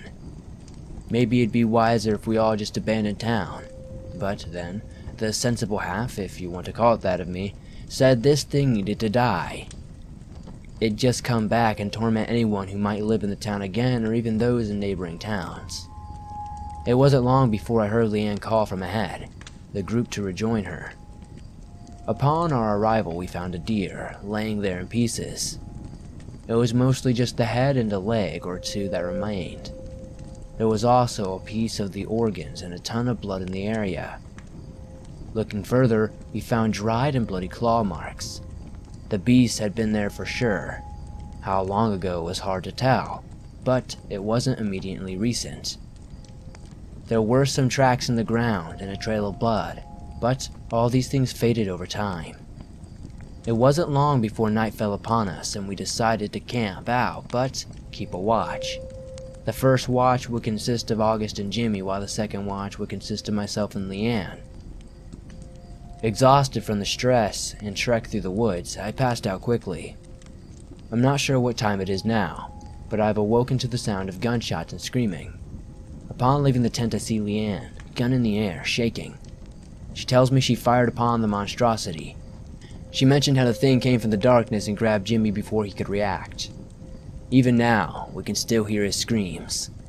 Leanne starts to run forwards, but I tell her to wait. We need to travel together. It's not much safer, but it's the safest we'll be hunting this thing. August and Leanne nod in agreement, and we grab our gear and rush in the direction of Jimmy's screams. As we get closer, his screams get more agonizing. I'm beginning to wonder if the thing is using him to lead us deeper into the woods. It almost seems sadistic at times in its methods. I put the thought out of mind as we pick up speed and push through the trees and brush.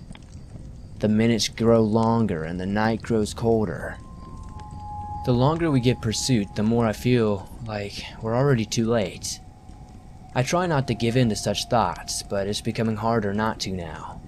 Everyone keeps dying, I think to myself. Just as I began to shake myself from the mindset, we came upon a clearing. Jimmy is coughing up blood. He's been torn open and is trying to say something through gurgled breath. I lean in closer, and as I do, I hear him say, "It's a trap," and I look up and shout to be ready, but as I do, I hear a crunch from behind us. Turning around, there's a stump where August's head used to be.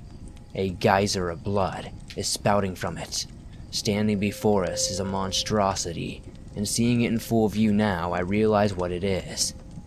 I couldn't be 100% sure in the shadows from before, but now I was positive. This was the Dogman of Michigan.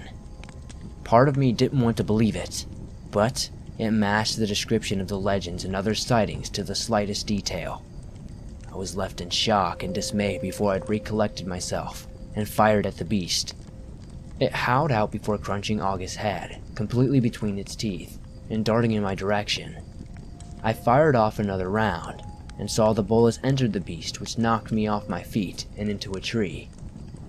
The beast is on me before I even fully hit the ground, but then lets out an angry howl as it feels buckshot in its head. Turning, it leaps on a shocked Leanne, who stabs it in the face a few times, while I scrambled up and fire a few more times on the beast myself. It quickly grabs Leanne and hurls her at me. I feel Leanne hit me, and then both of us hit a tree, but upon looking up, I notice the beast is gone. Are you okay, Leanne? She nods in pain as we both slowly stand up. I look around, shaking in fear as I reload my shotgun and walk in the direction I saw the dogman run. I can't believe this thing is real. If I hadn't seen it with my own eyes, I'd never believed it was real. It killed so many of my friends and destroyed so much of my hometown. The thing needed to die. The rest of the night we spent trying to pursue our prey, but we never found it. By daybreak, we tired and wanted to sleep, but to sleep probably meant death at this point. Stopping, we decided to eat and keep watch together. Watching her closely, I could tell Leanne was having the same thoughts I was about this whole situation. Maybe we shouldn't have kept pursuing the dogman. Maybe we should turn and head home. You can go home, or leave completely if you need to. Leanne looked at me with a look that suggested she was half thinking about it before thinking and shaking her head no, and telling me we needed to kill this thing. We both stood up and put the fire out at our makeshift camp, before continuing our search of signs for the nemesis in the woods. Eventually, we did find something. Claw marks in the trees that seemed to lead straight ahead. Wary, it could be another trap. I told Leanne to be careful as we proceeded. Eventually, we reached a cave. Could this be it? Could this be the beast's lair? Slowly I approached, motioning for Leanne to wait, but to be ready. Stepping inside the cave, I see bones everywhere. Some were animals, others appeared to be human in form. Moving deeper, I found an empty dead end. There were still bones, so perhaps this was the thing's lair. But if it wasn't here presently. The sound of gunfire rang out behind me as I heard Leanne cussing at something and calling out my name. I rushed out to see nothing, but Leanne. What'd you see? She informed me she saw the beast, but it quickly darted away when she fired at it. Realizing we were in the right place, I told Leanne that we should move away and wait until nightfall. So, the remainder of the day we waited and prepared. I thought to myself about how things would end. They needed to end tonight. We were running low on supplies, and I was not quite sure if this dogman was going to let us just waltz out of the woods and go back to town to resupply. Hell, at this point the town could be in the news already. If anyone passed through it, got a sight of the devastation, they'd likely have called someone. Maybe we should have done that ourselves, but I didn't want any more dead on my conscience. The sun began to set, and as it did, I looked at Leanne closely. She didn't need to die, I thought to myself as I twirled something in my coat pocket. I then stood up, loaded my gun, and headed in the direction of the cave. I could hear Leanne asking me where I was going, but I kept walking. It was sunset when I approached the cave. I fired a few shots inside to get the attention of the creature.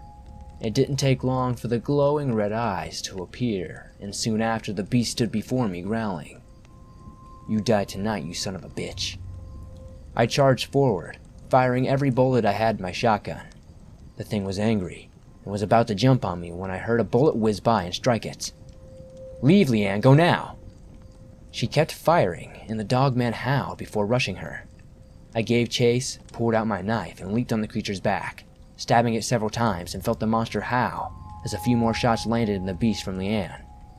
"Leave, Leanne, I'm going to end this," I said as I pulled out and waved a stick of dynamite. I had kept as long as a last-ditch effort. I didn't see Leanne's expression, but I did hear her shouting something to the effect of my being crazy. There may have been something about not doing it, but I didn't hear it as I stabbed again and again into the backside of the creature until I was thrown off and sure I had its attention. I lost my knife, but I still had my lighter as I slowly backed into the cave and lit the stick of dynamite. I watched as the creature rushed towards me. I still couldn't believe it, or any of this was real. I could feel the creature bury its teeth into me. I could feel the life draining from my body. I felt the warmth of my own blood and found it to be oddly relaxing. Then everything disappeared in a loud bang and bright flash of light.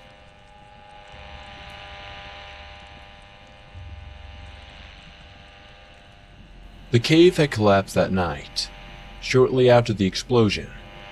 I wasn't sure if the monster we fought was really dead, but as I arrived back in the town, the news crews were already there. Search parties had apparently been sent out to find us. There were many questions to which I wasn't sure how to answer. The town is back to normal. Most of the town folk moved back in. We haven't seen anything strange since. I'm not sure if that thing is dead, or if there are more of them out there. But some nights I could still hear a howling in the distance on nights like that. And I don't sleep those nights.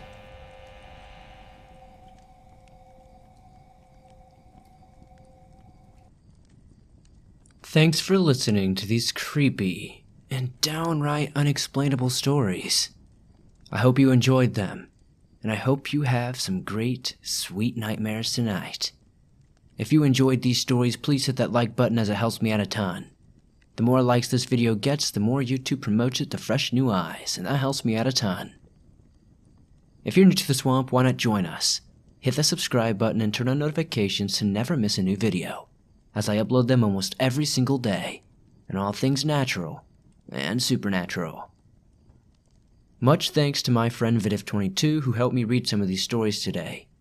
If you enjoyed them, please be sure to check out his link at the top of the description and subscribe to his channel. He is very close to 10,000 subscribers, and that'd be awesome to see him hit that. You guys can download your favorite Swamp Dweller scary stories on iTunes, Spotify, Stitcher Radio, and pretty much everywhere else you listen to podcasts online. Thank you guys, as always, for supporting the swamp the way you do. Thank you for all the well wishes and being so concerned about my health. It really does make me feel great. I'll see you guys soon with another creepy video.